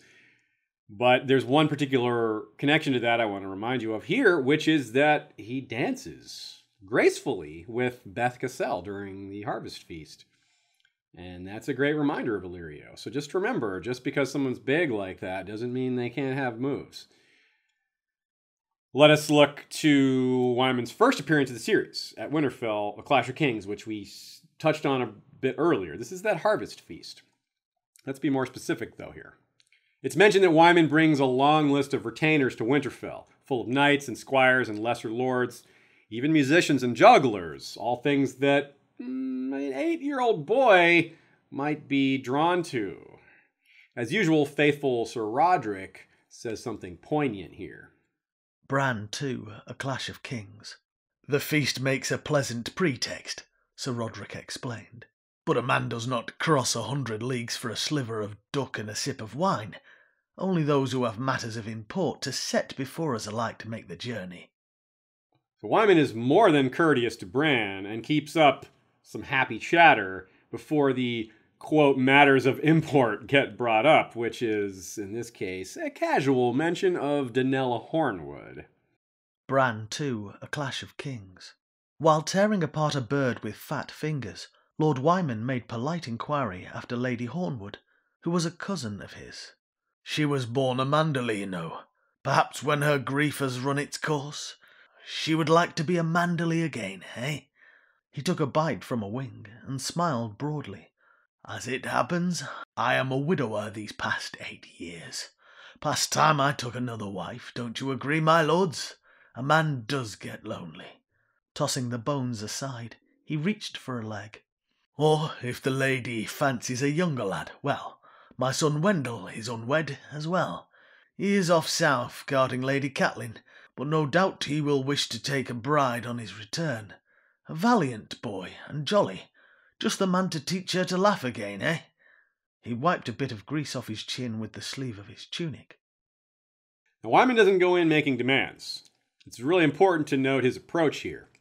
The way he handles this conversation, he's not forceful. He doesn't even seem terribly serious. It's like, oh, it's just polite dinner conversation, right? Offering to help out his widowed cousin, maybe giving her some comfort or sorting out a possible problem. Let us take care of this problem for you. That kind of thing, when really it's ambition. Bran admits in his own thoughts that he doesn't really care about marriage. So that flies, that works on Bran. We know Wyman is interested in Danella Hornwood, not just because of his relation to her, but because of her lands that happen to lie on Manderly borders. Referring to the map, Hornwood, both the forest and the castle, lie east of the White Knife and Winterfell, north of White Harbor, and just south of the Sheep's Head Hills and the Dreadfort. Due to both distance and the river, they aren't of direct interest to Winterfell, but both the Boltons and Manderlys have had some interest throughout history. And history repeats itself right here. The problem began because the Lord of Hornwood, Hallis, and his heir, Daeron, were both killed while fighting for Robb during the first battles of the war. Hence the issue of the succession for the Hornwood lands in the first place, and why Wyman is all of a sudden interested. But he's not the only one interested, because House Hornwood is also connected to the Karstarks, the Flints, the Tallhearts. This is all through the female line. And not to mention Hallis' bastard, who's being fostered at Deepwood Motte by House Glover. But when Danella herself arrives at Bran's feast, it's House Bolton that's giving her trouble. Despite the Manderly ambitions, he's doing it the right way. The Boltons, meanwhile, just show up and start being violent. Ramsay Snow, at this point, hasn't made any moves yet, but he's gathering men, and that can't be good. And Danella Hornwood turns out to be very right about that. Now, we can also assume that Wyman would know that the Boltons are going to make this move, and he might not just be acting out of pure ambition, but out of self-preservation and loyalty to the Starks. All these things can be in play. It doesn't have to be just one. The point being, no one wants the Hornwood lands to fall to the Boltons. It doesn't have to be ambition to keep a powerful tract of land out of a dangerous enemy's hands. It just, the two happen to go well together, because if you control it, well, then they can't. An interesting thought here, too, though, is that Ramsay, this is Clash of Kings. Ramsay isn't famous yet. He's not well known. The readers really don't know who he is for the most part. So we wonder how much White Harbor knew about him. They certainly knew of his existence, but did they know he was this bad? Did they know he was this cruel? Did they know exactly what they were dealing with? That he was a psychopath, basically? Probably not. But if they did, they'd really be worried about the timing of all this. They'd really know that this is a dangerous foe, and they would know that time is of the essence. I think, though, if they had known just how bad he was, Wyman would have been a little more pushy about it. He would have warned of this threat, instead of trying to just, hey, maybe Danella Hornwood should marry a Manderly again. I think he would have been a little more aggressive. But we don't know. And Wyman was right, of course. Whether he knew how right he was very right. Ramsay captured Danella as she made her way home from Winterfell. Here's some art of Wyman, Wendell, Willis, and Danella Hornwood by Sir Hartsalot on DeviantArt. But how sad is this for poor Danella? She loses her family, then comes to warn Winterfell of a man who proceeds to capture her. And he probably couldn't have even snatched her had she not left her castle. So, man, that's too bad. She went straight into a forced marriage. She was locked in a tower, infamously, and then supposedly starved to death. As we recall, she was found with blood around her mouth, and some of her fingers were bitten off. At the time, it was just a really lovely image to think of, and yeah. But we actually speculated that she chewed her fingers off, kind of like Theon talks about doing in A Dance with Dragons. So, because he says that the pain of a flayed finger is so bad that it's better to bite it off. And that seems like what really happened. So she was starving and keeping herself out of this excruciating pain. Not good any way you look at it. So Wyman does what he has to do here. He has to react to the situation turning a lot worse than maybe he could have predicted. We hear from Bran that Roderick has gone east to deal with this situation. Ramsay may have gotten the girl, but Wyman got the castle. Once he heard that this had happened, he sent his men to seize the castle. But Roderick was mad about that, even though he seemed to be doing the right thing. He didn't know it was the right thing is the problem. This is because Sir Roderick doesn't know anything about Ramsay at this point. Otherwise, clearly he doesn't know anything about him. He ended up trusting him. Of course, nobody knew. Well, nobody in Winterfell knew. But the reason Roderick was angry with this is because it immediately kicked off violence between Manderly men and Dreadfort men. They're fighting each other in the Hornwood Forest. So, I don't know. Basically, what I'm saying is, had Roderick known better, he would have backed Wyman right away, even though Wyman might not have been acting in entirely good faith. He's a much better guy than Ramsay, clearly.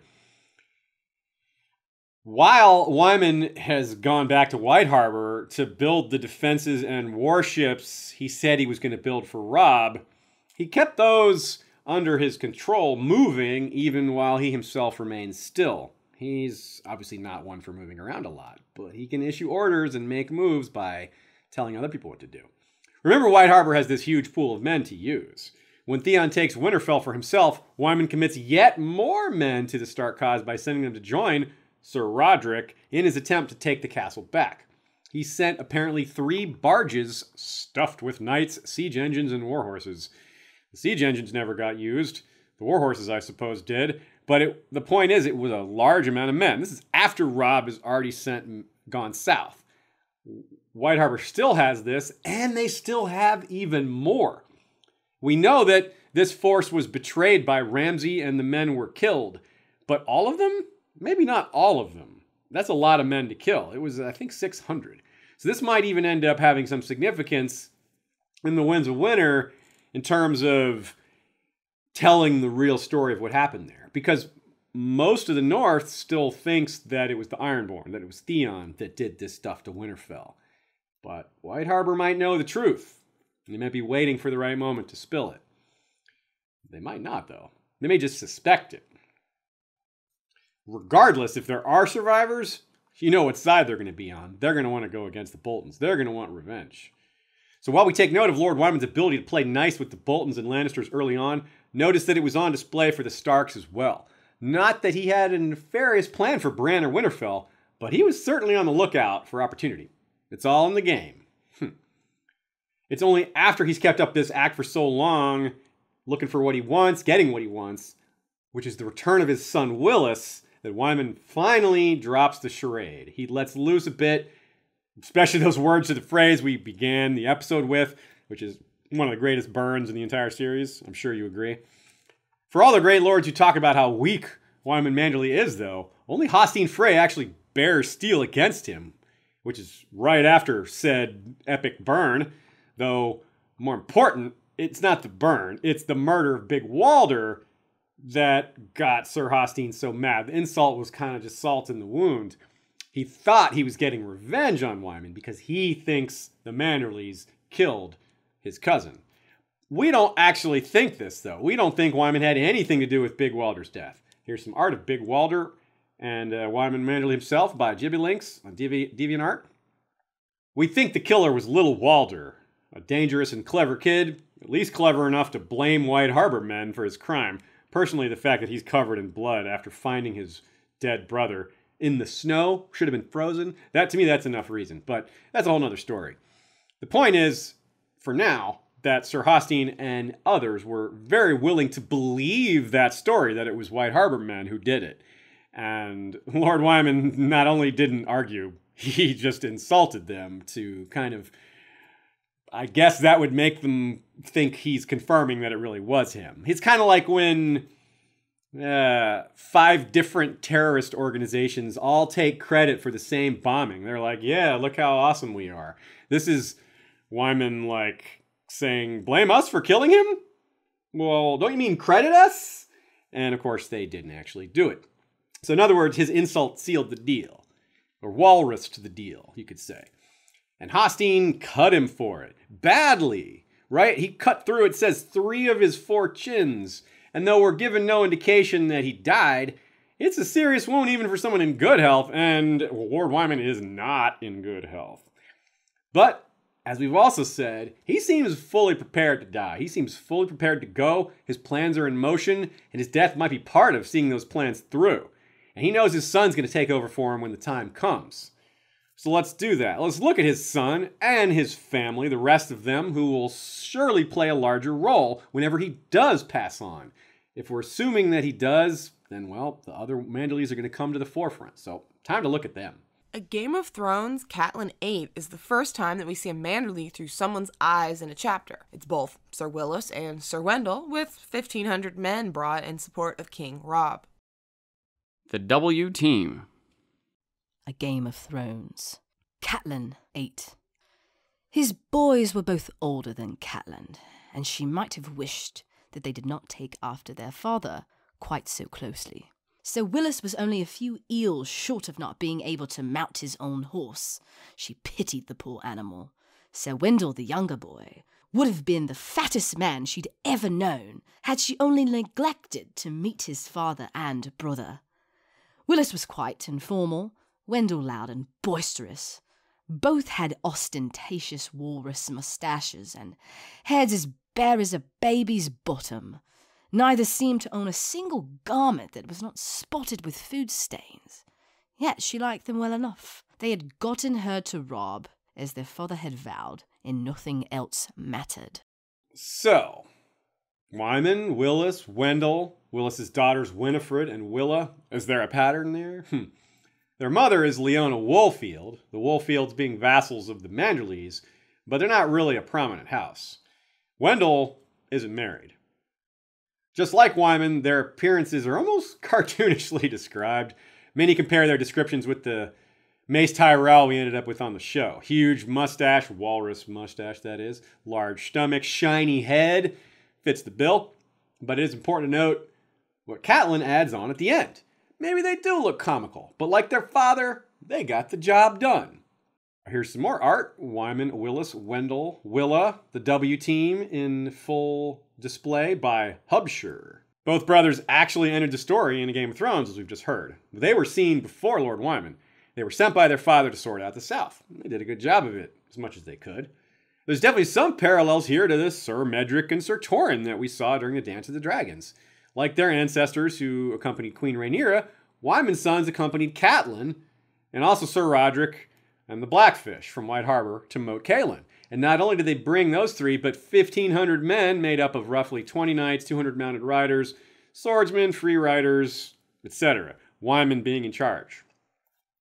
We also know the fateful agreement Robb ends up making with Walder Frey in order to use the twins, the bridge specifically, and that he also decides to split his army at that same point.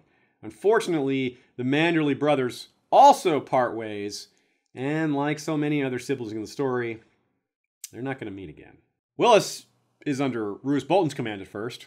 Obviously you can see why that wouldn't go well. Meanwhile, Wendell goes west with Robb towards River Run to free the army from Jaime's siege. The duo suffered pretty varied levels of success early on. Willis fights in the Battle of the Green Fork against the Lannisters and is part of the force that we now know was, over time, essentially sacrificed by Roose. When I told you about how he was being put in danger constantly, well, Roose was doing that with all the men that weren't his. He was trying to wipe them all out to clear out space for himself in the north later. Thinking ahead, he was. In this case, Willis kept surviving these dangerous jobs. So he sort of stymied Roose in that, but he is a valuable hostage. That probably helped him survive. And he's also very identifiable, as we pointed out. He's a very noticeable character. And everybody knows White Harbor is rich.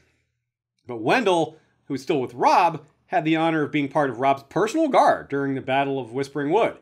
And Robb survived, so good job, Wendell and the guards, especially considering 3 of the other personal guard were slain by Jaime Lannister himself. moving on to Clash of Kings, things stayed pretty comfy for Wendell, as comfy as you can be on campaign. He's chosen to escort Catelyn after Robb sends her south to treat with Renly Baratheon down farther south. During the voyage, Catelyn notes Wendell as being protective and that he highly values his honor. Not really surprising from a Northman and a knight and a son of Wyman Manderly. It's pretty evident in the text that Wendell is just a decent guy and doing a serious job of the task he's been given, which is protecting Catelyn. Meanwhile, Willis not having a good time at all. He's sent to Harrenhal. Okay, Roose Bolton and Harrenhal, you can see nothing good here. He's captured, sent to Harrenhal. Arya turns up, and, well, to be fair, twice the Lannisters offer Willis to Wyman in potential hostage swaps, or just regular trades, not necessarily hostage swaps. First, Tywin offers his safe return if Wyman abandons Robb's cause. Wyman refuses that. Later, Tyrion replies to Robb's peace terms by offering to trade Willis and Harrion Karstark for Willem Lannister. Well, that might have actually worked. It might have actually happened. But then, well, Rickard Karstark did his thing and killed poor Willem in captivity, so that trade never happened. But up in the north, Wyman still seemed pretty confident about Willis's chances, even though he's in all these tough spots. He casually mentions to Bran that Willis doesn't want to sit out the war as a prisoner. He's an active, honorable guy, brave guy. He wants to be in the action. Well, Wyman is being subtle here about wanting to get his son back, but he's also putting in the good word. Really, it's a lot worse. If Wyman knew the full extent of it, he would probably push harder to get his son back. He didn't know how bad it was. While at Harrenhal, Willis and his fellow prisoners are kept at the Tower of Dread. Okay, so Roose Bolton, the Mountain, Harrenhal, Vargo Hoat, Tower of Dread. Oof. Yeah, pretty bad. But he is apparently given some freedom of the castle after pledging not to escape. Naturally, Willis uses this to search the kitchens. Who can blame him? But eventually, after that, more eventually, we can say, Roose Bolton takes Harrenhal and Willis is liberated. Air quotes, big time. He's not really liberated, and the rough times are far from over. It only seems like something good is about to happen for him, but no. The two brothers come very, very close to seeing each other in Storm of Swords at the Red Wedding, because Wendell is stuck close to Robb this entire time, and even offered to also take a Frey bride in order to make matters easier for his king while dealing with the prickly Walder and the, I'm not marrying your daughter after all business with Jane Westerling. And Wendell is also put in charge of the baggage train. Surely there's a joke we can make about Wendell and watching over the food, but yeah, we'll just say that and move on. Willis, unfortunately, or fortunately, depending on how you look at it, I don't know which of these is worse. Probably Wendell's spot, but it's not easy to pick. He never makes it to the wedding. While Roose and his army are crossing the Trident at the Ruby Ford, the river is so high, it's basically impassable, and Roose has to settle for ferrying his men across in small groups. In the middle of this, Gregor Clegane shows up again, and Willis is in charge of the rear guard, which Roose was probably aware would happen, or at least wanted it to happen. So he's driven back into the river with his men. Most drown or ridden down, killed in some various ways, some awful way. But Willis is captured again.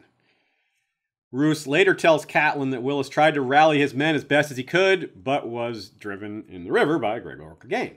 This very unlucky Sir Willis is held captive at Harrenhal again, which, again, while that's really awful, it did at least mean he missed the Red Wedding.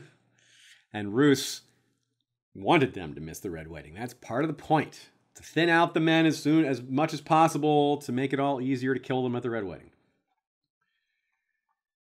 Just as certain men were being taken captive during the Red Wedding to ensure their families' loyalties, others were not needed for such leverage and were thus expendable. A storm of swords. Catelyn, 7. "Robb!" she screamed. She saw Small John Umber wrestle a table off its trestles. Crossbow bolts thudded into the wood. 1, 2, 3, as he flung it down on top of his king. Robin Flint was ringed by frays, their daggers rising and falling. Sir Wendell Manderly rose ponderously to his feet, holding his leg of lamb. A quarrel went in his open mouth and came out the back of his neck. Sir Wendell crashed forward, knocking the table off its trestles and sending cups, flagons, trenchers, platters, turnips, beets, and wine bouncing, spilling, and sliding across the floor. And this is where tragic irony comes up again, because had Willis died in one of those many attempts that Roose kind of set him up for, Wendell would probably not have been killed at the Red Wedding. They would have taken him hostage instead. The fact that they already had a Manderly hostage meant they didn't need Wendell, so that's that for him. With Wendell dead and Willis captured, it was time for Wyman to adopt his play nice and wait for an opportunity role. That role gave us all some consternation, as many of us were fooled by it at first. We didn't know at first he was playing a game. We didn't really know Wyman Manderly that well. We hadn't had the North Remembers speech. And we hear of Davos being executed and White Harbor siding with the Lannisters. It never felt right that Davos would be killed off screen, and later we did have it confirmed that he wasn't. We learned not only that was Lord Wyman acting, but many in his family were in on it too, particularly Winifred, but not Willa. Willa was just awesome on her own. The Manderly women are important not only for this, but because we expect Lord Wyman to pass soon enough, and when it does, Willis becomes Lord Willis, and Leona Woolfield becomes the Lady of White Harbor, and Winifred would become the heir. Speaking of Winifred, here's some art by Elua Cinnamon. Little brave Willa would then, in turn, be Winifred's heir. And here's more art, also by Elua Cinnamon. She is really popular in general, Willa, that is, in terms of fan art and in cosplay. We also have the Three Hairs art of Willa, and Elia Doodles on Tumblr also did Willa. You can see there's just so much art of Willa. She's a great popular character, and I don't really need to tell you why. You know why. But aside from all that awesome art, if either of those two became heir to White Harbor, it might get interesting, because neither of them are married. Those both were betrothed until recently, though. This is also a little interesting side bit that kind of gets forgotten. Willa was set to marry Little Walder, but as we know, Little Walder is now dead. This is one of the reasons why Wyman is being blamed for the death of the Freys, because, well, he has a lot of incentive to, and people know why. Let me explain. We know that given Wyman's insults, it's easy to see why the Freys would blame him for that death, but also because of the three missing Freys that never made it to Winterfell. One of those was set to be Winifred's husband, so very close together. Both of the Freys who were going to marry a Manderly vanished or died. Well, they both died. One of them no one saw the result of. They just ate him. So that's suspicious to anyone who thinks about it. Just both of these marriages broken like that with deaths? But this also isn't just getting free of the Frey marriages that he never wanted in the first place. He might be thinking of his own son's safety. Think about this. We already don't think Willis has a great chance of surviving either, but we'll get to that later.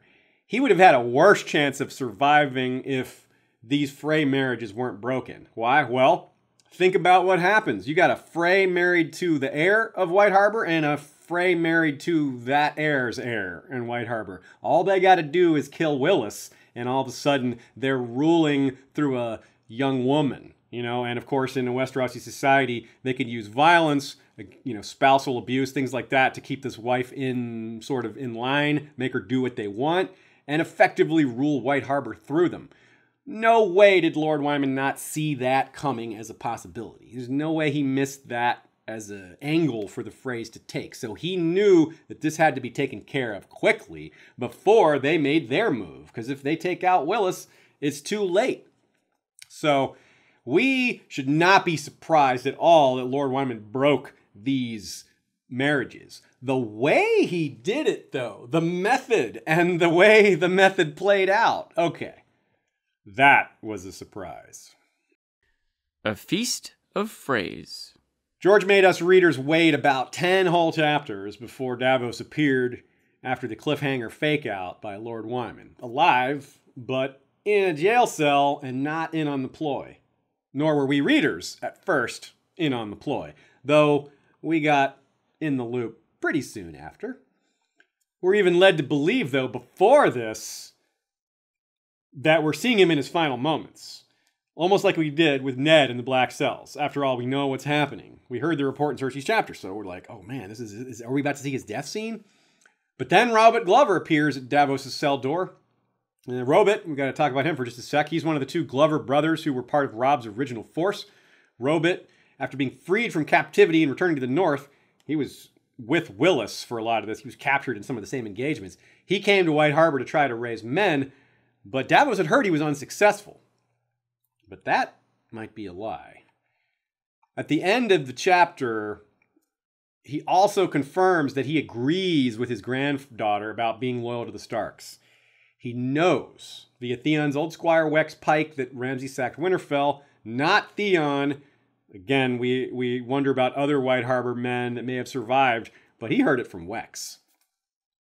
More importantly about Wex, or just as importantly, he knows about a surviving Stark.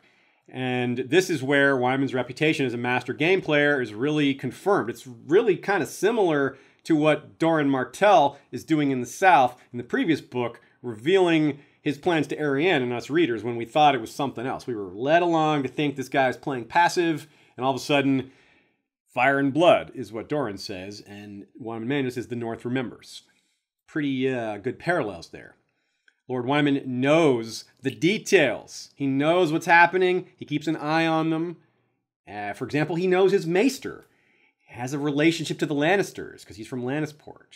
And he was born as a Lannister of Lannisport. And thinking of the little details like making sure to shorten the fingers on the fake Davos's corpse. And also being honest with Davos that if his ruse had failed, sorry Davos, would have had you killed, would have had to play along. This is my family we're talking about. But at least he's honest about that. And he's also aware, of course, of the Freys and Ramsay's horrible crimes. He's able to act on all this himself and do what needs to be done. And it does. He's successful. He has a weaker hand, yet he plays it really well. He's able to get what he wants despite not having a lot of leverage. And what he wants is Wendell's bones returned, and more importantly, Willis coming home after that awful ordeal.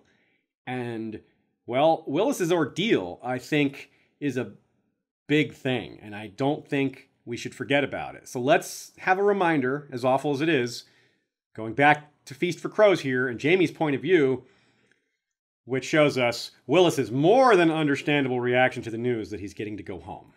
Jaime 3, A Feast for Crows.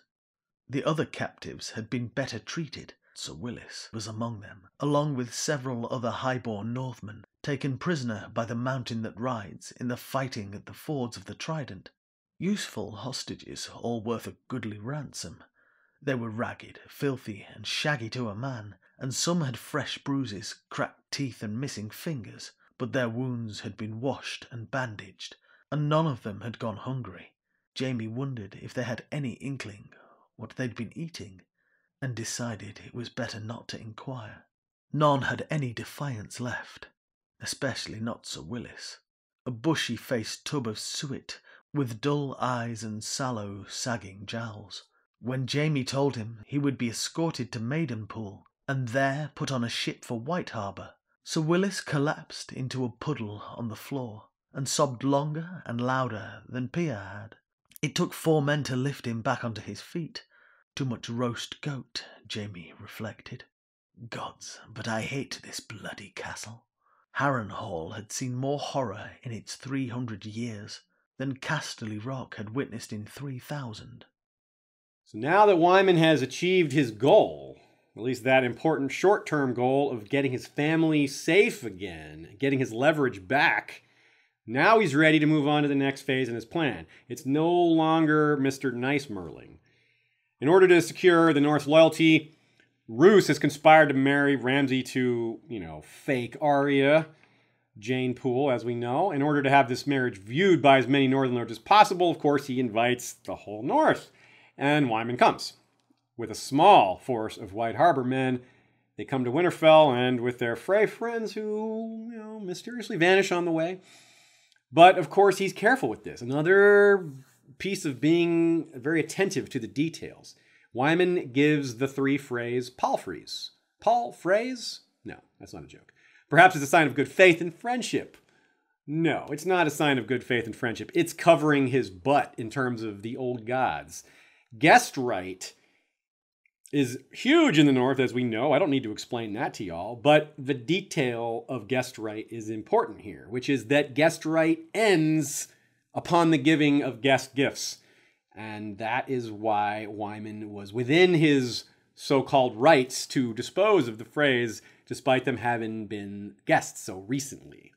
Now here's an unusual piece of fan art, not a normal piece of art, but a Wyman Manderly Funko with pie by Jenny Slife. Nice job, Jenny. That's a cool one. Of course, this business with Wyman Manderly and the disappearing Freys, that has nothing to do with each other. Wyman travels by his litter. He had nothing to do with those Freys disappearing. He wasn't with them. Yeah, no one believes that. Just as no one believes that Arya is really Arya, but they have to play along. A lot of people know that lies are being told to people's faces, but that's the problem with someone telling you a lie to your face while brandishing a bigger sword than you have. You either go along with that lie or you get that sword instead of that lie. What are you going to do? Soon comes the feast, which people assume is Wyman's natural arena. It's noted that Manderly brings lots of food for the snow-starved Winterfell crew, but no hostages.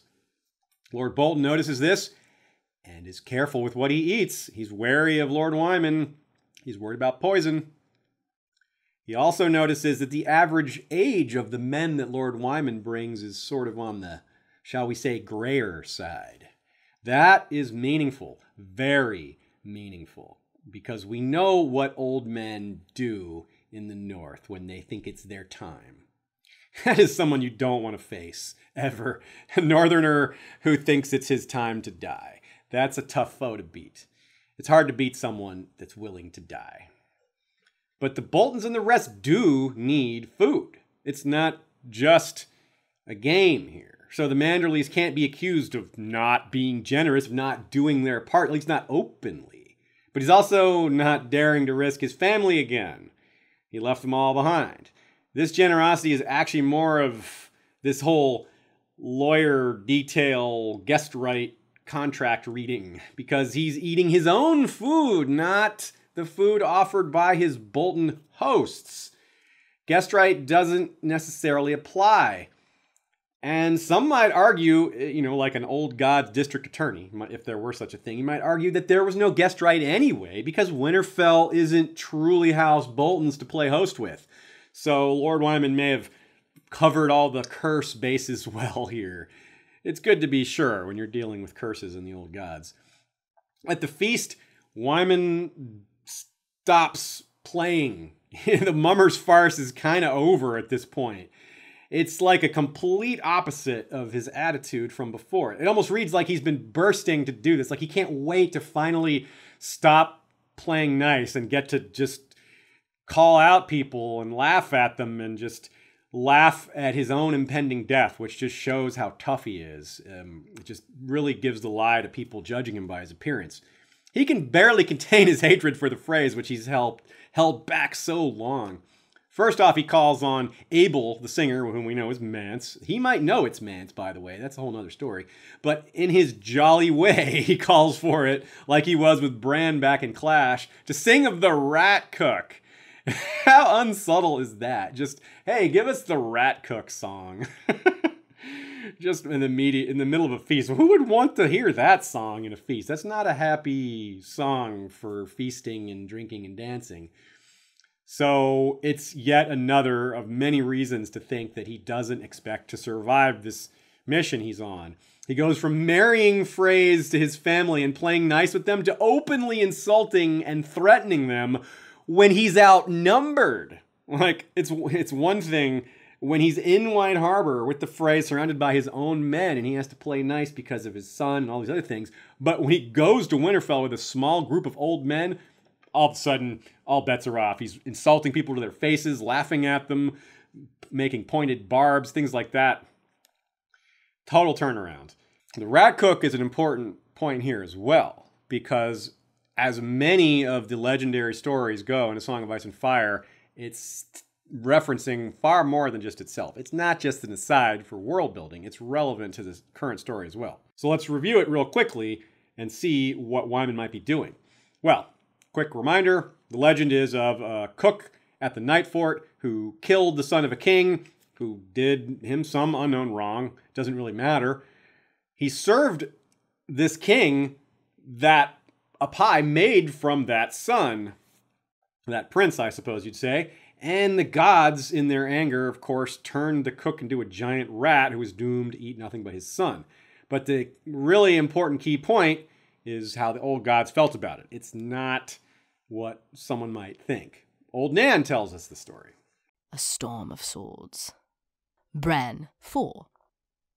It was not for murder that the gods cursed him, old Nan said, nor for serving the Andal king, his son in a pie. A man has a right to vengeance, but he slew a guest beneath his roof, and that the gods cannot forgive. So considering the feast here, this is Winterfell, the heart of the North, more than a few of the guests are going to catch that reference. They're going to know, probably all of them are going to catch that reference, except maybe the Freys themselves, who are from the South and don't necessarily know the rat cook story. So they might not be in on the joke. Not long after the song, the pies are actually delivered, and we have our Feast of Freys. In what appears to be more borrowing from the rat cook tale, which is he's mentioning just before, we have the 3 pies get served, one for each Frey, apparently. The first slices, as is customary, go to the most honored folks there, which would be Roose Bolton and his wife, and the next slices go to the Freys. And then Wyman himself gets served and ends up going through 6 pieces and really enjoys it. 2 slices from each pie. Never has cannibalism tasted so good. Now, it's pretty much a given that these are Frey pies. There's really not any pushback in the fandom against this theory. It seems very straightforward. But there is some details that maybe get lost in the shuffle that I think make this interesting. The 3 Freys, Simon, Rhaegar, and Jared, are the ones baked into the pies. But there's the experience of Willis to mention here. In Jaime's point of view, as we saw from that quote, Willis was forced to eat parts of Vargo Hoat. Maybe this was kind of where they got the idea to make someone else be a cannibal. Force this on the Freys since it was forced on his son. It's kind of ironic either way that Wyman uses the tale of the rat cook, which is basically a morality play about the importance of guest right, to take revenge on those who broke it. Right? Very, very juicy. Of course, Wyman is deeply enraged by the murder of his son, obviously. But on the whole, the Northerners, if you are to believe the tale, which I do, I see no reason to doubt it, they see breaking guest right as something far worse than murder. It's as bad as it gets. Guest right and kinslaying are 1 and 2, neck and neck for the worst things. Murder is a little farther down the list. After the pies is when Wyman starts to relax, get drunk, ask for the song, and that might be a little confusing. If all his plans are just now coming to fruition, doesn't it seem like he's kind of risking it by just being openly insulting? Why doesn't he keep playing along? Why doesn't he keep the act going? Well, on some level, it's just Northern attitude. Even though Wyman's part Southern, this is a very much Northern thing, which is the inevitability of death, the inevitability of winter, the fact that you're gonna go, you're gonna die one day, may as well be on your own terms. It's a very Viking thing. It's a very big part of Viking culture. And this, I think, is something that George has borrowed and used really well here. I like it a lot. It's a great warrior culture thing to have. Vikings made a big deal out of having a good death. You know, a lot of Viking literature, the songs, the epics are loaded with stories of epic deaths, last stands, things like that. Well, this is Wyman's last stand.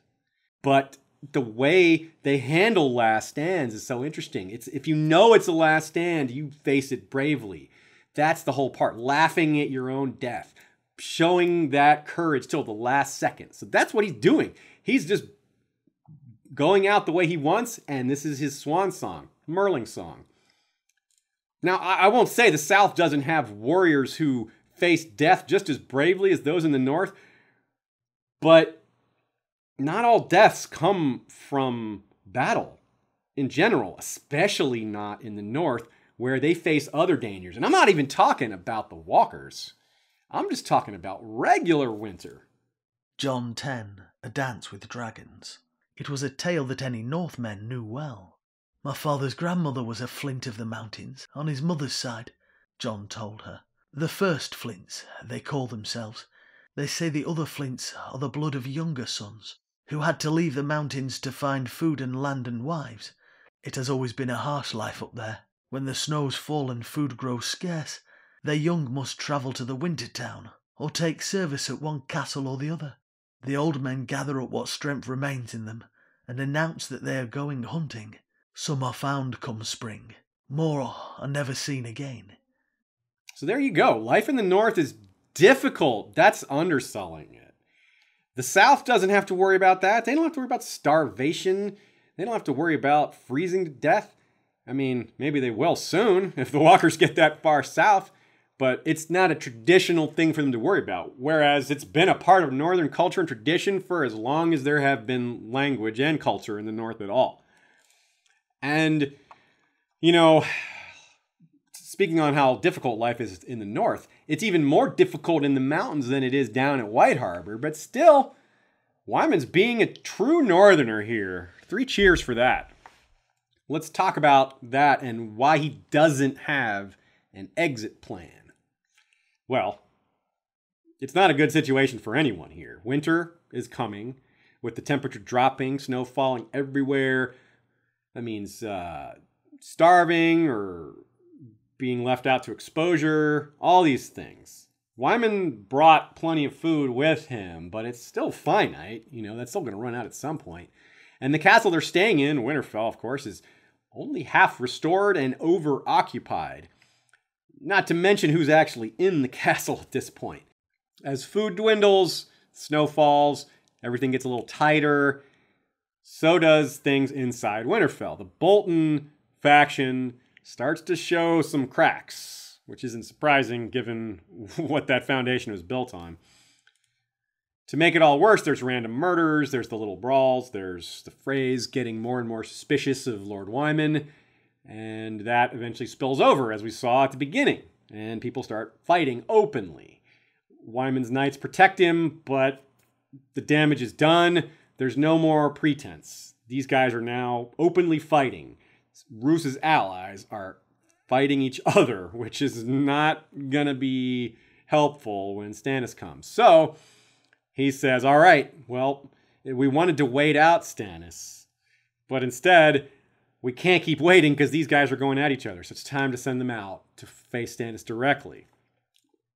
But still, why is Wyman risking his own life here? We haven't answered that question. Well, you could say he's achieved his goals, or at least set them in motion. Willis is back. White Harbor is safe, at least for now. Safe from the Boltons and Freys, I would think. And don't forget all the hidden ships he has and stashed money, so that helps with that. And the Freys are now in this terrible predicament, and he might have Rick and Stark coming to claim the throne. It might all be coming together for, well, not him, his family, coming together for his plans. So if sacrificing himself and or a few hundred of his men, who he's not with, remember he stayed back at Winterfell because of his wound, if that gets the job done, that's a good death for him. That's the best he can hope for because he's can't really go out fighting, right? He can't really fight. And also, as we've said several times, he doesn't even think his own life is worth that much. Not because he's not an important man, but because he thinks his health is going anyway. He's already on death's door. So, again, go out fighting. Go out doing something rather than sitting there waiting for death to take you. That's not to say that they're definitely going to die, Wyman and the White Harbor men. Any number of different things could happen in the Battle of Ice, but again, we covered all that. So if you want to go through those possibilities, go back to our Battle of Ice series and check that out.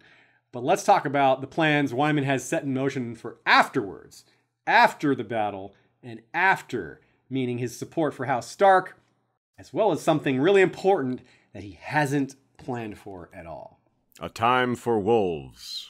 A Time for Wolves was originally Martin's planned name for the final book in the series, but it seems that he changed his mind to A Dream of Spring, which he considered less spoilery. Hopefully, there's still a lot of time for wolves in that book. From Wyman's perspective, Davos's as well, and quite a few others, those few who know he's alive, that is, Rickon is believed to be the only viable Stark to place in Winterfell, thus restoring House Stark and righting a lot of wrongs. But to think that that's all in Wyman's mind, it means you haven't been listening. He's an ambitious man and a shrewd man, and as we've said, he is a master of combining ambition with opportunity, filling a need for someone else to his own benefit, profiting from being honorable. It's a good two-way approach. Wyman, again, loud and obvious in his attempts to support Robb, courteous and jovial to Bran, and he may well save Rickon and make him Warden of the North.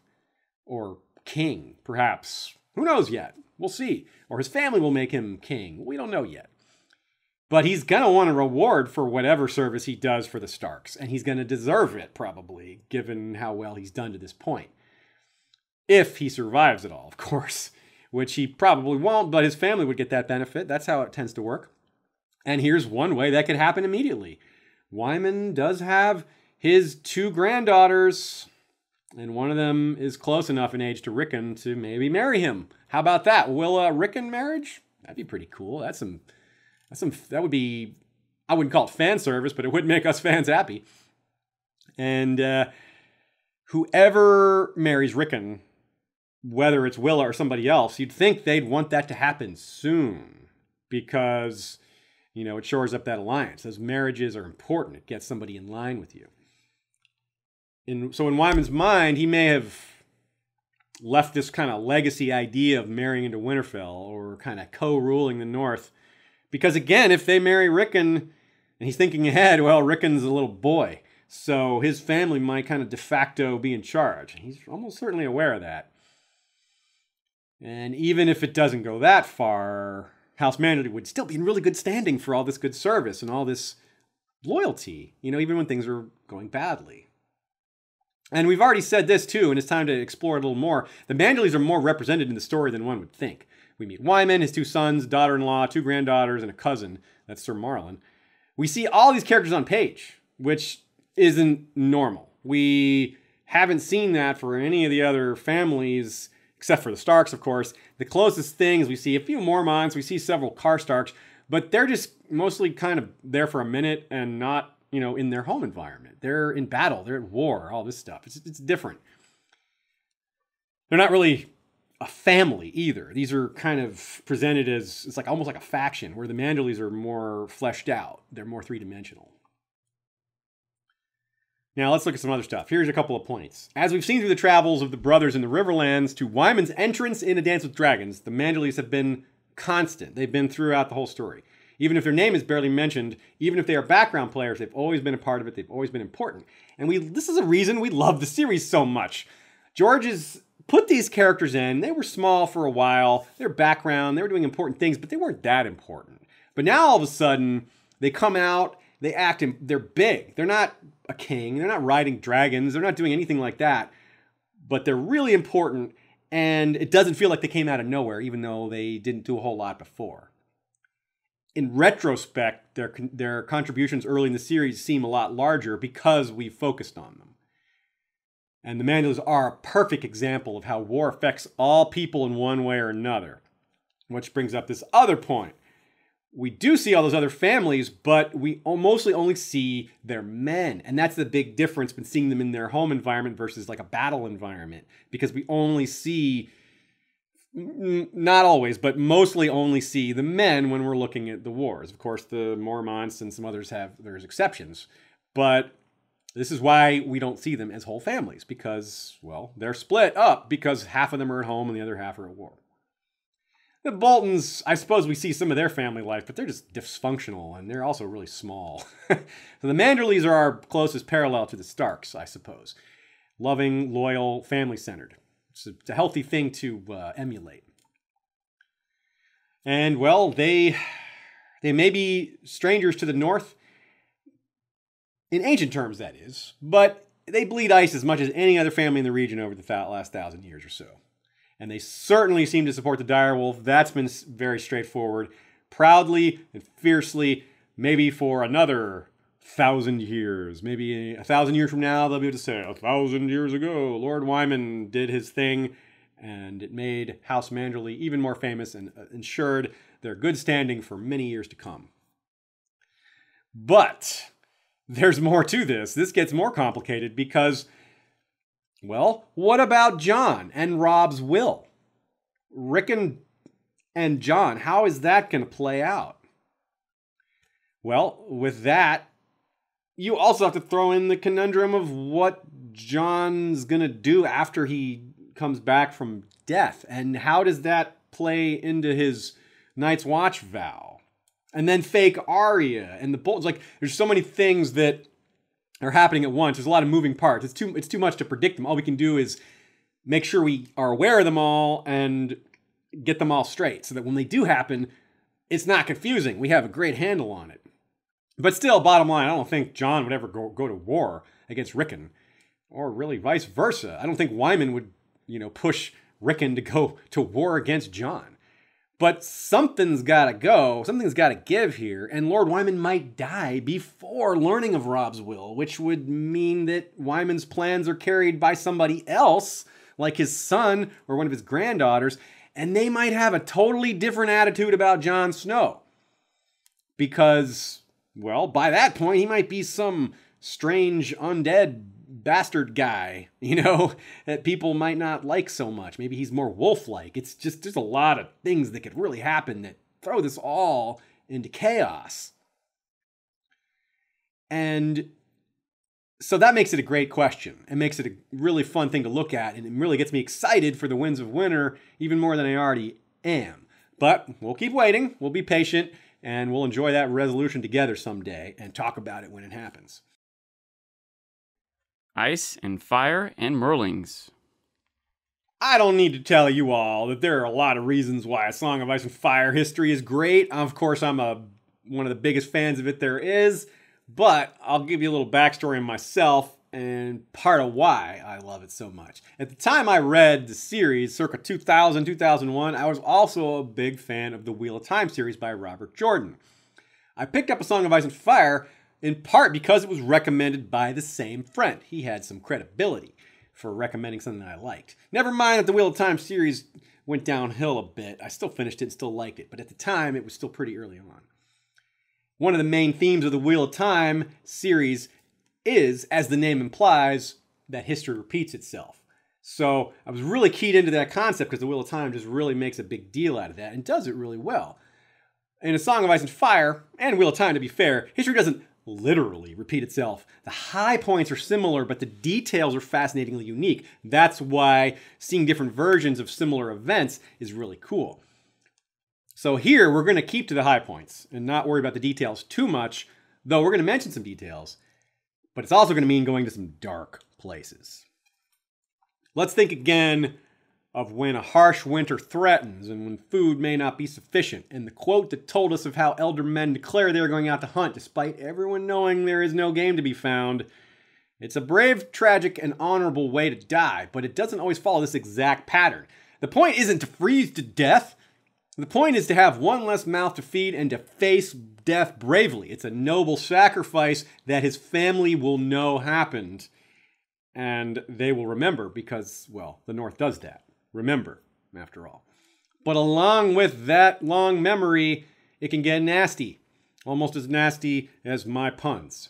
The North dismembers.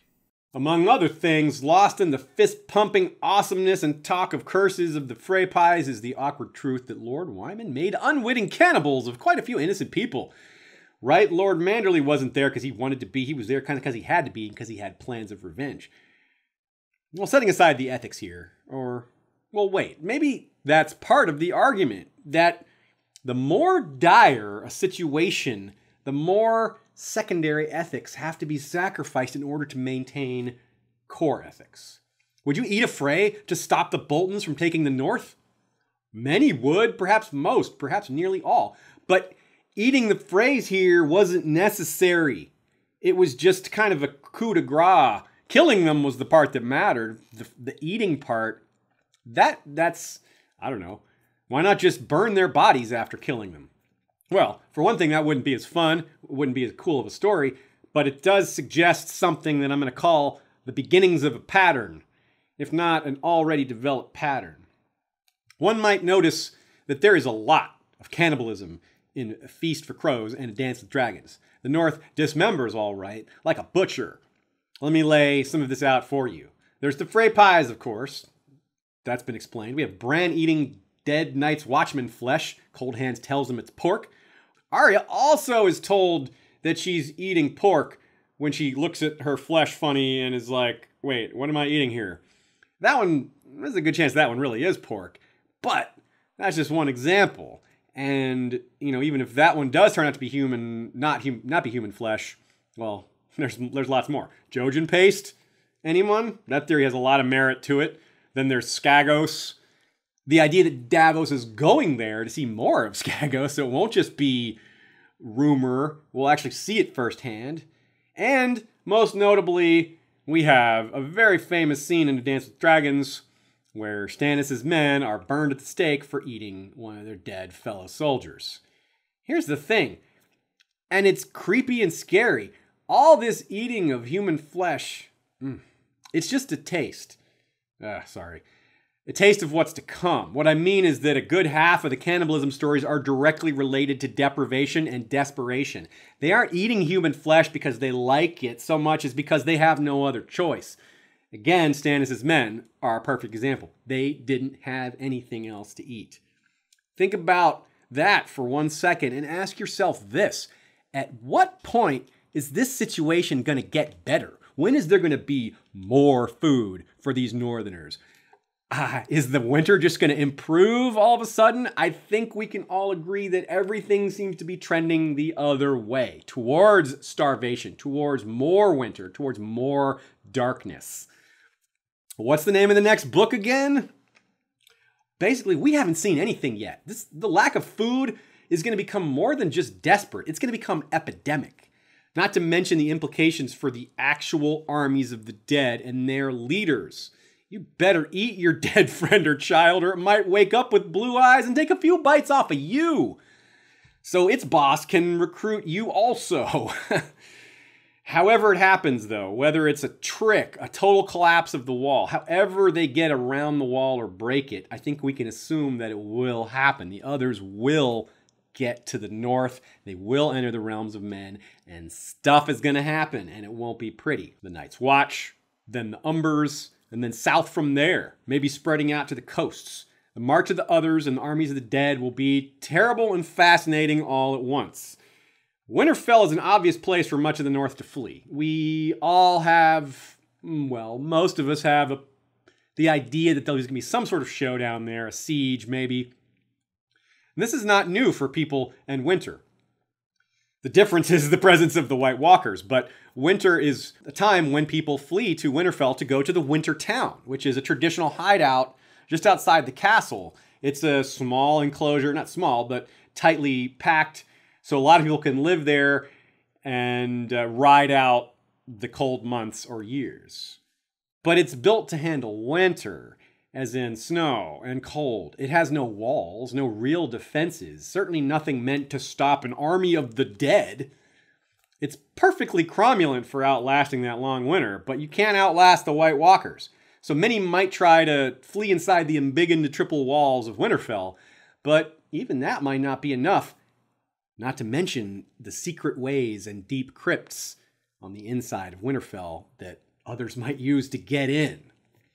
And even with those dangers set aside, clearly the castle has limits. No need to tempt additional cannibalism after all. I've shown how bad it's going to be already. Castles don't do much against dragons, and I have a sinking feeling they won't be so great against the others either.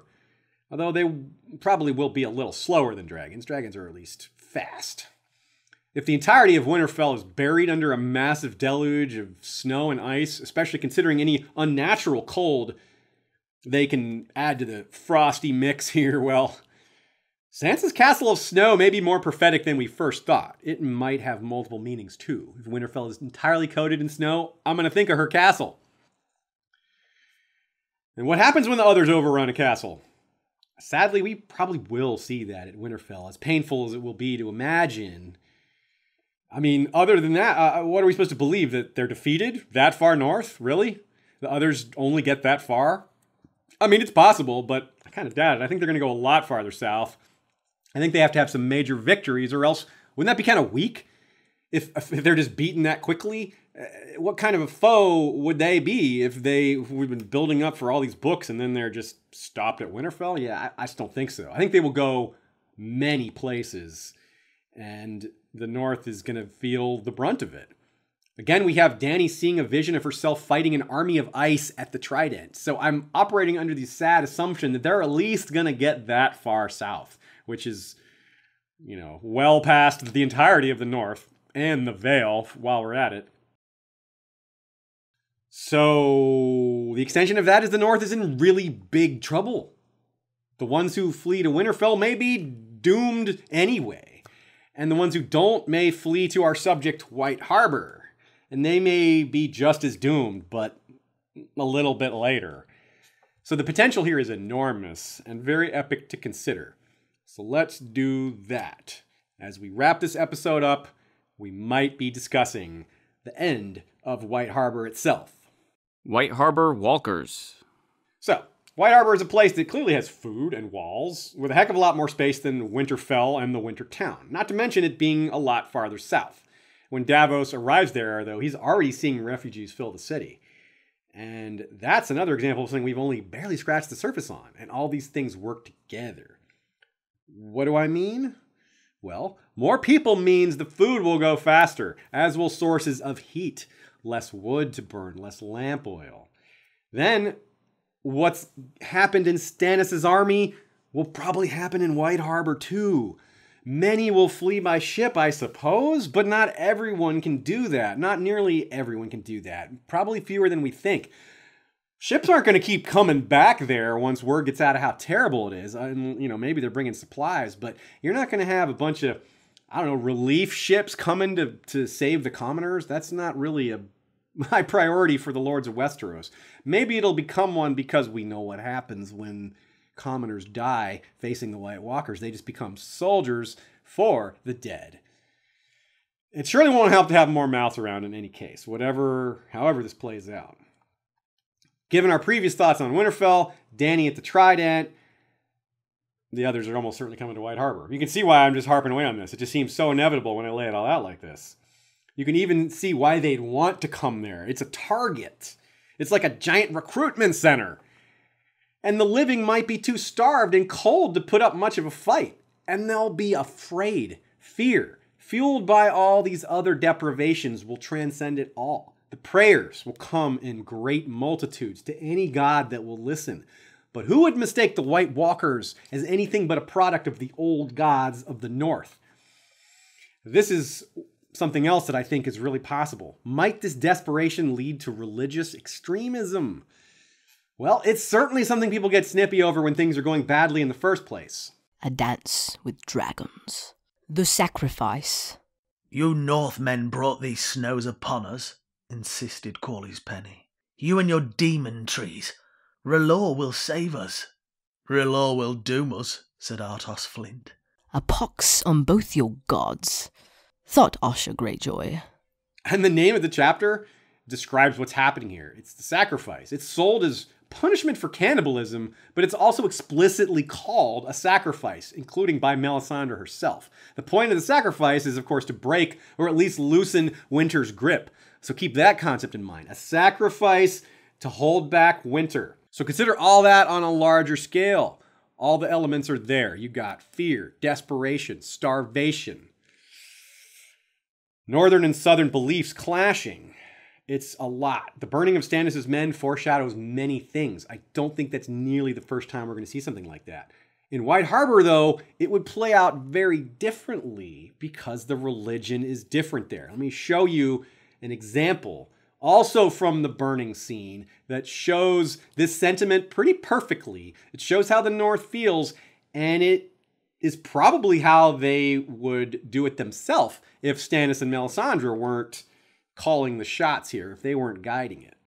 Even in this place of fear and darkness, the Lord of Light protects us, Sir Godfrey Farring told the men who gathered to watch as the stakes were hammered down into the holes. What is your southern god to do with snow? Demanded Artos Flint. His black beard was crusted with ice.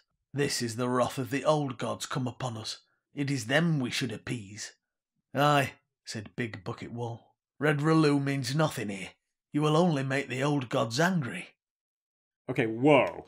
Artos Flint thinks an offering should be made to the old gods, and Big Bucket Wall thinks worship of the other gods will make it worse. This is exactly what I'm talking about.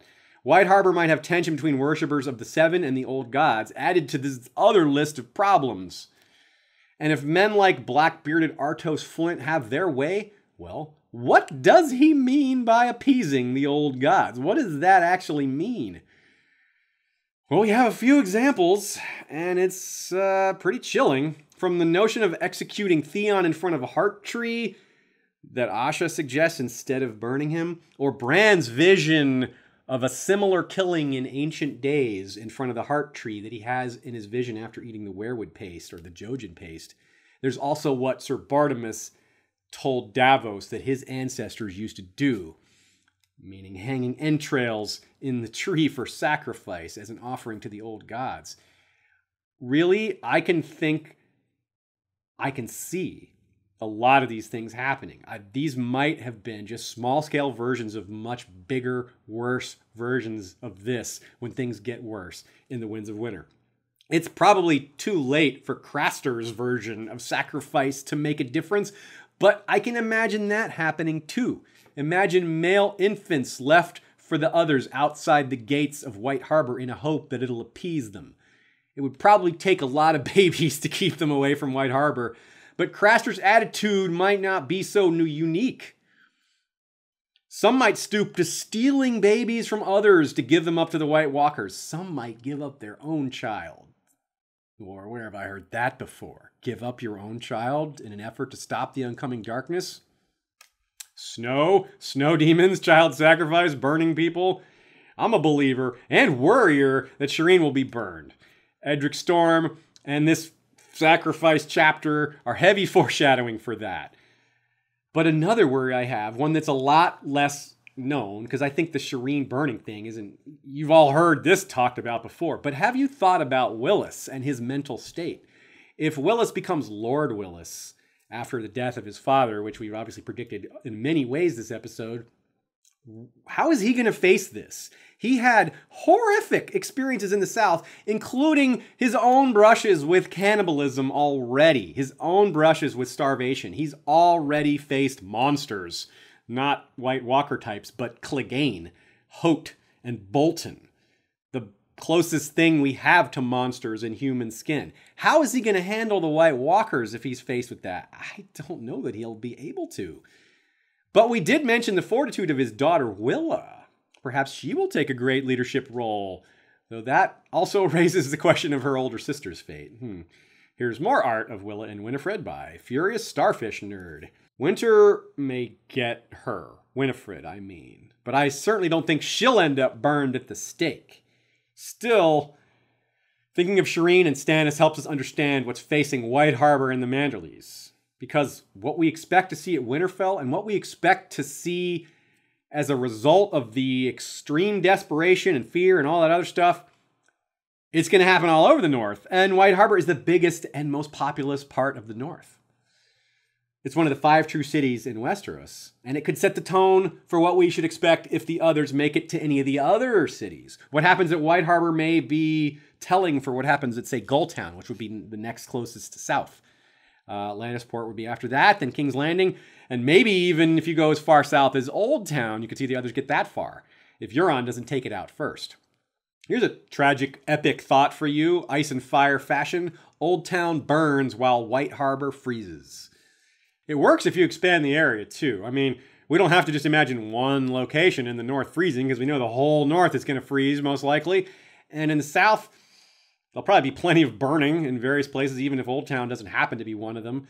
After all, there's going to be multiple dragon claimants, even if only one side has dragons. That's still war, and war causes all sorts of burning. And heck, I haven't even mentioned Grayscale, which Val says doesn't die but only sleeps. If that's true, then Shireen and others could add disease to the mix of horrors George R. R. Martin has in store for the North. Damn. But let's just keep it simpler. Again, I said I wanted to stick to the high points. I threw some theories in there, but let's forget the specifics. Forget burning people at the stake. Forget Shireen. Forget cannibalism if you want, if you can. We don't know exactly how people will react. We just know that they'll have to. There's no getting around the fact that winter is going to come. People are going to have to react to it. And the fact that they don't hardly even know the scope of winter, because they only imagine it as a weather problem at this point. And in doing so, and in thinking about how they may react, that takes us to other places. And as we should do as often as possible, we consider the perspective of various personalities, not just the point of views. The Southerners have never seen anything like this, and it's pretty early still. So to contrast them, let's get another take. Even though we've seen snows deep enough to paralyze an army, some of the hardiest, oldest Northmen have seen much worse. They mock the snows and call it autumn's kiss, not even a true winter. No doubt many other Northerners feel the same. The Umbers at Last Hearth, surely they'd agree. They've seen it worse too. And the Skags, and plenty of others. Even though these graybeards can laugh at Southerners for how little they've seen, they themselves have seen nothing yet. Not even the Starks' words of warning can testify to just how bad the truest winter of all could be. What Tormund and Mance have faced is coming for everyone else. John 12, A Dance with Dragons. Tormund turned back. You know nothing. You killed a dead man. I heard. Mance killed 100. A man can fight the dead. But when their masters come, when the white mists rise up, how do you fight a mist crow? Shadows with teeth? Air so cold it hurts to breathe, like a knife inside your chest. You do not know. You cannot know. Can your sword cut cold? So I'll say it again. What we've seen so far in terms of the horrors visited on the North is going to pale in comparison. Pale white in comparison. So much of this plot is hard to predict or even imagine. There's just so much we've yet to see, and you can't reckon with George R. R. Martin's creativity. It's more than we can predict. But again, the inevitability of winter is just there. It's perfectly there. We know it's not going to go away. We know it's not going to just say, oops, just kidding, psych. But how? How are we going to see it? Is it going to happen off screen for White Harbor? Is White Harbor going to fall off page? It's possible. I mean, we'll probably see Winterfell firsthand. We might not need to see another important location fall in the north. But we might. I could think of Davos maybe being there, maybe with Rickon. Maybe he gets out of Skagos, returns, and heads to White Harbor. Maybe he goes somewhere else, but it could be White Harbor.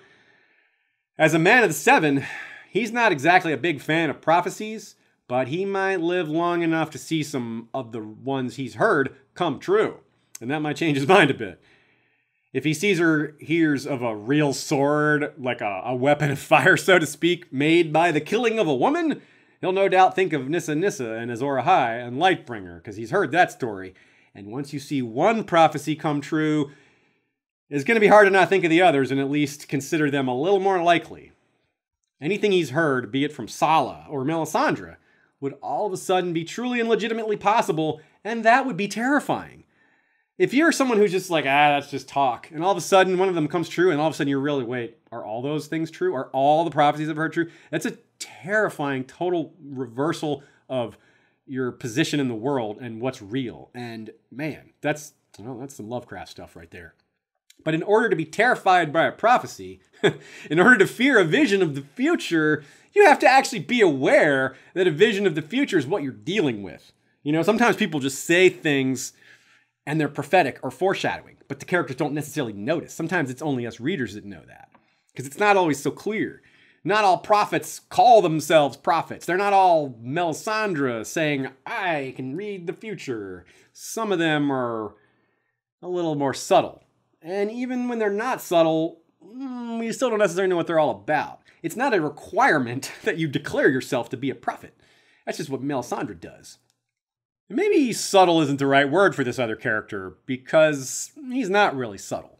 There's something subtle about him, though, and that's what I'm getting at. We readers know he's full of foreshadowing and prophecy, but only we readers. The characters in the story don't know it. Not Davos, not Shireen, not even Melisandre herself, who has a lot of experience with this sort of thing. She can recognize prophecy for what it is, but not this time. And in this case, it's because this character speaks in near gibberish. And who would suspect gibberish to be prophetic? Well, us readers, we suspect it. We, in fact, very much expect it. We look at it and we're like, there's prophecy. But in the story, they don't know. But the day may come when someone or several someones, Davos, Melisandre, who knows, may realize that the ramblings of this certain mad jester are all coming true. The Fool from the Sea. As I said before, I love to analyze history because so often it tells us what's coming, because it's a very fruitful endeavor. But it's hardly the only source, right? As much as George R. Martin likes to defy tropes, there's plenty he loves to embrace. Sometimes he puts a twist on those too. In this case, prophecy. It's a fantasy mainstay, because it's essentially a more direct form of foreshadowing, and foreshadowing was everywhere in literature and entertainment. This is just a device that makes that easier to communicate, that fits into the story really well, because, hey, we got magic. This is something we talk a lot about in our Dreams and Dreamers episode. But nothing in that episode, or really elsewhere, points directly to a fate for House Manderly and or White Harbor.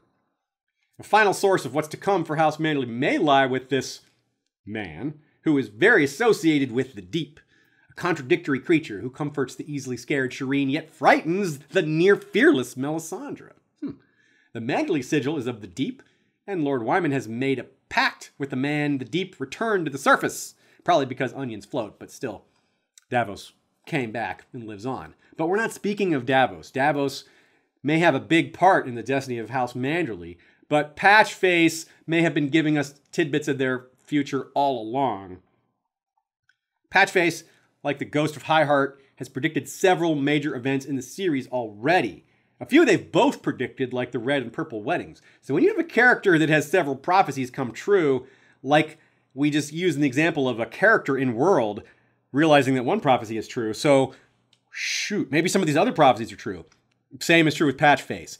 If a bunch of his prophecies have come true, well, what about the rest that haven't come true yet? Because they probably will. The problem is that, unlike the Ghost of Highheart, Patchface is a crazy person. And his words are as much riddle as they are prophecy. And let me level with you.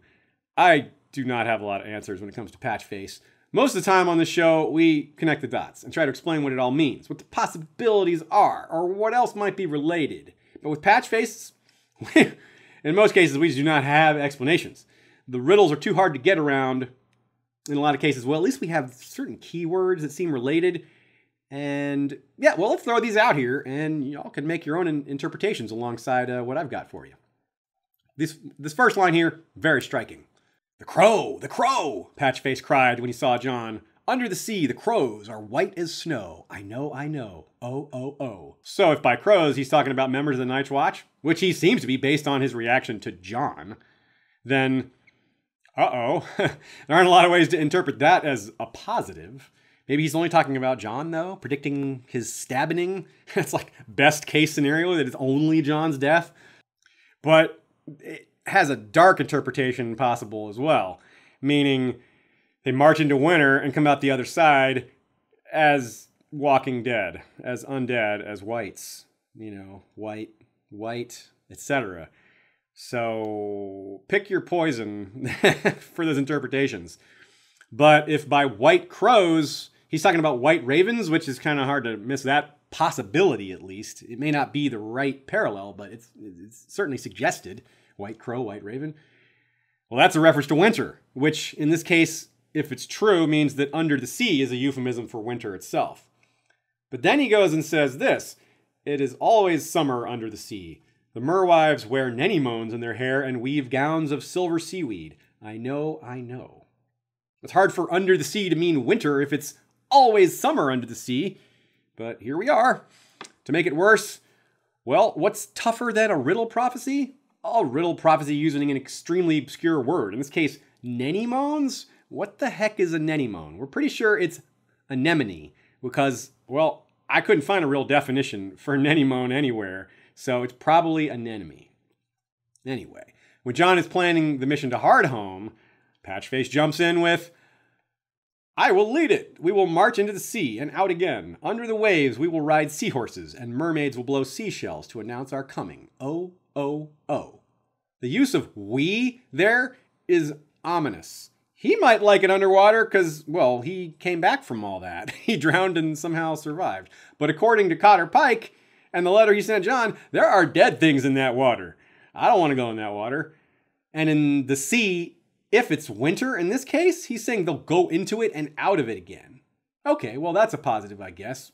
Surviving winter, going into winter and coming back out of it on the other side. That implies survival. I guess that's a positive interpretation. But blowing seashells and then saying, oh, 3 times? Yikes. 3 blasts to announce our coming. That's what they do to warn the Watch when the White Walkers come. If the seashell and mermaid and seahorse references point to White Harbor, then this could be a prophecy of doom for the North's only city. He also says, under the sea, the mermen feast on starfish soup, and all the serving men are crabs. Well, this is a particularly tough one, and it's mostly included because it's got mermen and starfish, and also crabs. But serving men are crabs, it seems like feasting on corpses in a bit. It kind of seems like that. Another interpretation is that White Harbor will be able to feed itself through a siege by supply from the sea. Lots of possibilities here, too. Whatever Patchface's words really mean, it's pretty certain it's hard to imagine that they're not related to the North. This last one that I just read is the one that prompts Melisandre to speak her mind about him and what she's seen, and it's not positive either. Now, it's easy to dismiss Melisandre's prophecies because of how often she misreads her visions, but look at what she actually says about Patchface. A Dance with Dragons. Jon 10. That creature is dangerous. Many a time I have glimpsed him in my flames. Sometimes there are skulls about him, and his lips are red with blood. If that's what she sees around him, well, maybe she's right on this one. I mean, she's not wrong all the time, right? But if we're entertaining how she could be wrong, and we should since she's wrong so often, maybe the vision is meant to be taken literally, and she will see him literally in her flames. Or in the flames. Him burning, maybe because he tries to save Shireen. Jon wonders at that possibility himself, thinking, Jon 10, A Dance with Dragons. I wonder you haven't had the poor man burned. All it would take was a word in the Queen's ear, and Patchface would feed her fires. Yep, so the possibility is suggested right there. It won't be good for the North in any case, I'm thinking, however it plays out. White Harbor has far worse than Freys and Boltons to worry about. They have prophecies and gods on top of that. And winter is coming. What I see is a house that got kicked out of one region and survived to learn a lot of lessons from that experience. Instead of getting on the wrong side of the King of the Reach, they have done nothing but stay on the right side of the Starks in Winterfell. And so they work to see a Stark in Winterfell again, even if it means their own blood must be sacrificed to make it happen. If Lord Wyman's descendants are half the man he is, no, really, no pun intended that time.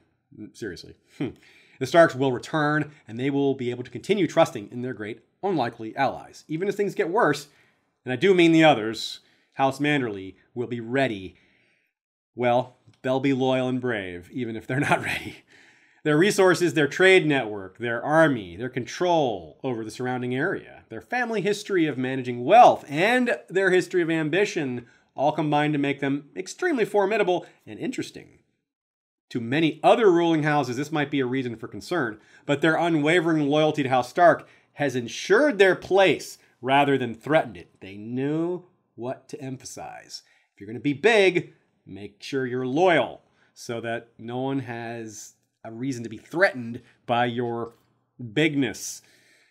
You can't say that they are the most loyal of the Northerners, given others who are just as staunch, if not more so, and for longer.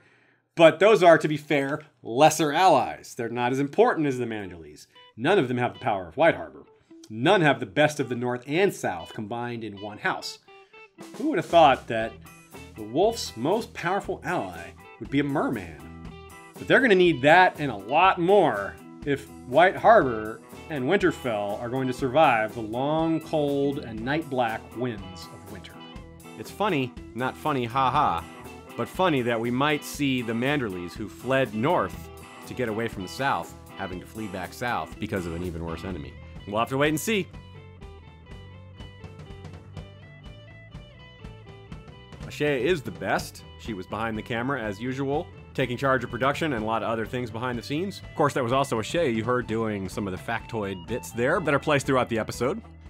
Guest voices include Sean of House Beard and introducing Camille Stoner. Yep, that's her real name. And of course, Martin Lewis, aka Echoes of Ice and Fire. Joe Buckley contributed a large amount of the writing for this episode. Thanks also to Rhaenys Targaryen for helping with the fact-checking and suggestions. Also to Nina Friel for the same. Michael Klarfeld did the video intro and the maps you see behind us. Joey Townsend and Jesse Koval did the music, which includes the theme song at the beginning and the cover of the theme song at the end. Thanks to our patrons, including no one. Our peers of the realm include the mysterious BR, Hand of the King. Lady Suzanne Sinistral, the learned, holder of the left-handed Valyrian shields called Penance, Hand of the Beard. Lord Jim the Fortuitous of Wars and Politics of Ice and Fire and Warden of the West. Lord George Stormsville the Cunning, Lord of the Chiliad and Warden of the East. Kabeth the Unfrozen, Lord of the Bricks and Castle Crimson Light, Defender of the Old Gods and Warden of the North. Lady Kelly McMath of Covington is Lady of the Villa Hills and Crescent Springs, Warden of the South. Lord James Tuttle is King of the Stepstones and the Narrow Sea, Commander of the Royal Fleet, consisting of the Narrow Fleet led by Flagship Caraxes and the Bloodstone Fleet led by Flagship Prince Daemon.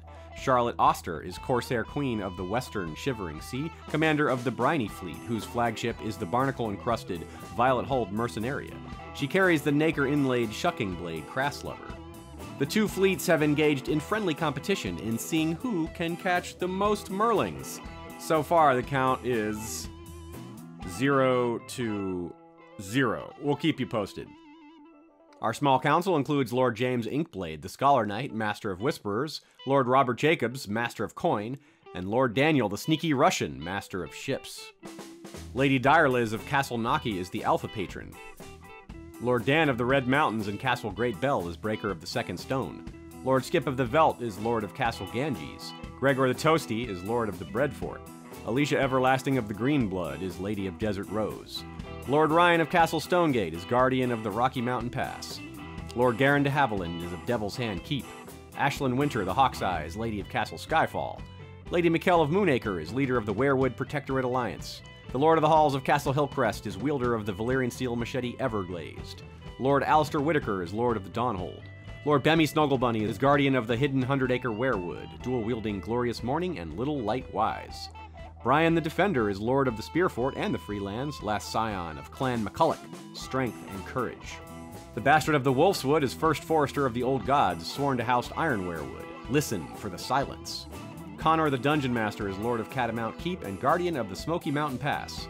Lady Baelish is Dark Widow of Harrenhal. Lord Sidney Jesse is the Fallborn, Lord of Blue Spring. Nevessa the Twin-Hearted is suspected skin changer is holder of Castle Carahelm. Sir Valentin of House DeGen is creator of the Game of Predictions, free Game of Thrones Predictions Futures Market. Link is on our website. Lady Lyanna Kelly of Wolf Island is protectors of the Steelhold. And Casey Stark of House Acres. Our King's Justice is Sir Troy the Steady, wielder of the Valyrian Steel Blade Fate. Lady Jane of House Celtigar as the Emerald of the Evening, wielder of the Valyrian Steel Axe Painkiller, Mistress of Sea Eagles and Mistress of Ships. Elia of Upstate as Master of Coin. Bold Betha of House Copperhook, Still Waters Run Deep as Master of Laws.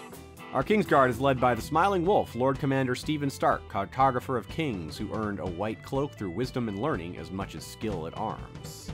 Lord Stephen hosted us at his house at Con of Thrones 2018 for the first day, as well as a birthday party for James of Smokescreen's channel. How about that? Thanks, Stephen. Our Queen's Guard is led by Lord Captain Commander Haema Helmont, the Sellsword Sentinel, Lady Nymeria of House Seapurtle, Alexander of House Atreides from the Seat of Dune, I must not fear. Fear is the mind killer. Becca the Bard is Songbird of the North. Sir Eric Redbeard Odinson is wielder of Tempest, a monstrous warhammer. Michonne the Melodious is Star of Old Town, minds over masters. And Sir Rambo is Knight of House Gannon, First Blood. The Beard Guard is led by Lord Commander George the Golden, Sir Joshua Oakhart, the White Oak, Sir Joff, Warden of the AC, wielder of Triad, the multifaceted beard of Platinum, Red, and Brown. Stay frosty. Sir Tim Quargoyle, Mad Boy of the Western Desert. And I don't normally like to play favorites, but I'm gonna give a little extra appreciation to Lady Rita of the Coppermane, the Unbound. Dance the Fervor. Welcome to Maester Prax of Ganymede. Welcome to Pat, Woods Witch of the Forked Path, and Cotter Goodbarrel, Seer through Glass Candles, Mage of Ashai. Also Firefly Phoenix, and Sir Jack the Piebane Manderly. And of course, Lord Commander Benjen Umber, the Silent Giant, wielder of Valyrian Steel Greatsword Winter's Kiss. First Ranger Fabian Flowers, the Bastard of Greenshield. First Builder Patchface of Motley Wisdom. And First Steward Sir Jurion of the Torrentine called Palewind. Also thanks to Sir Goodkill McGee of McGeesville, Frogwolf the Wanderer, Sam Snow, the Ghost of White Harbor, Scott Alexander, the Prince of Dragonflies, and Willina, the Wisdom of White Harbor. See you next time for another episode, and till then, Valar reread us.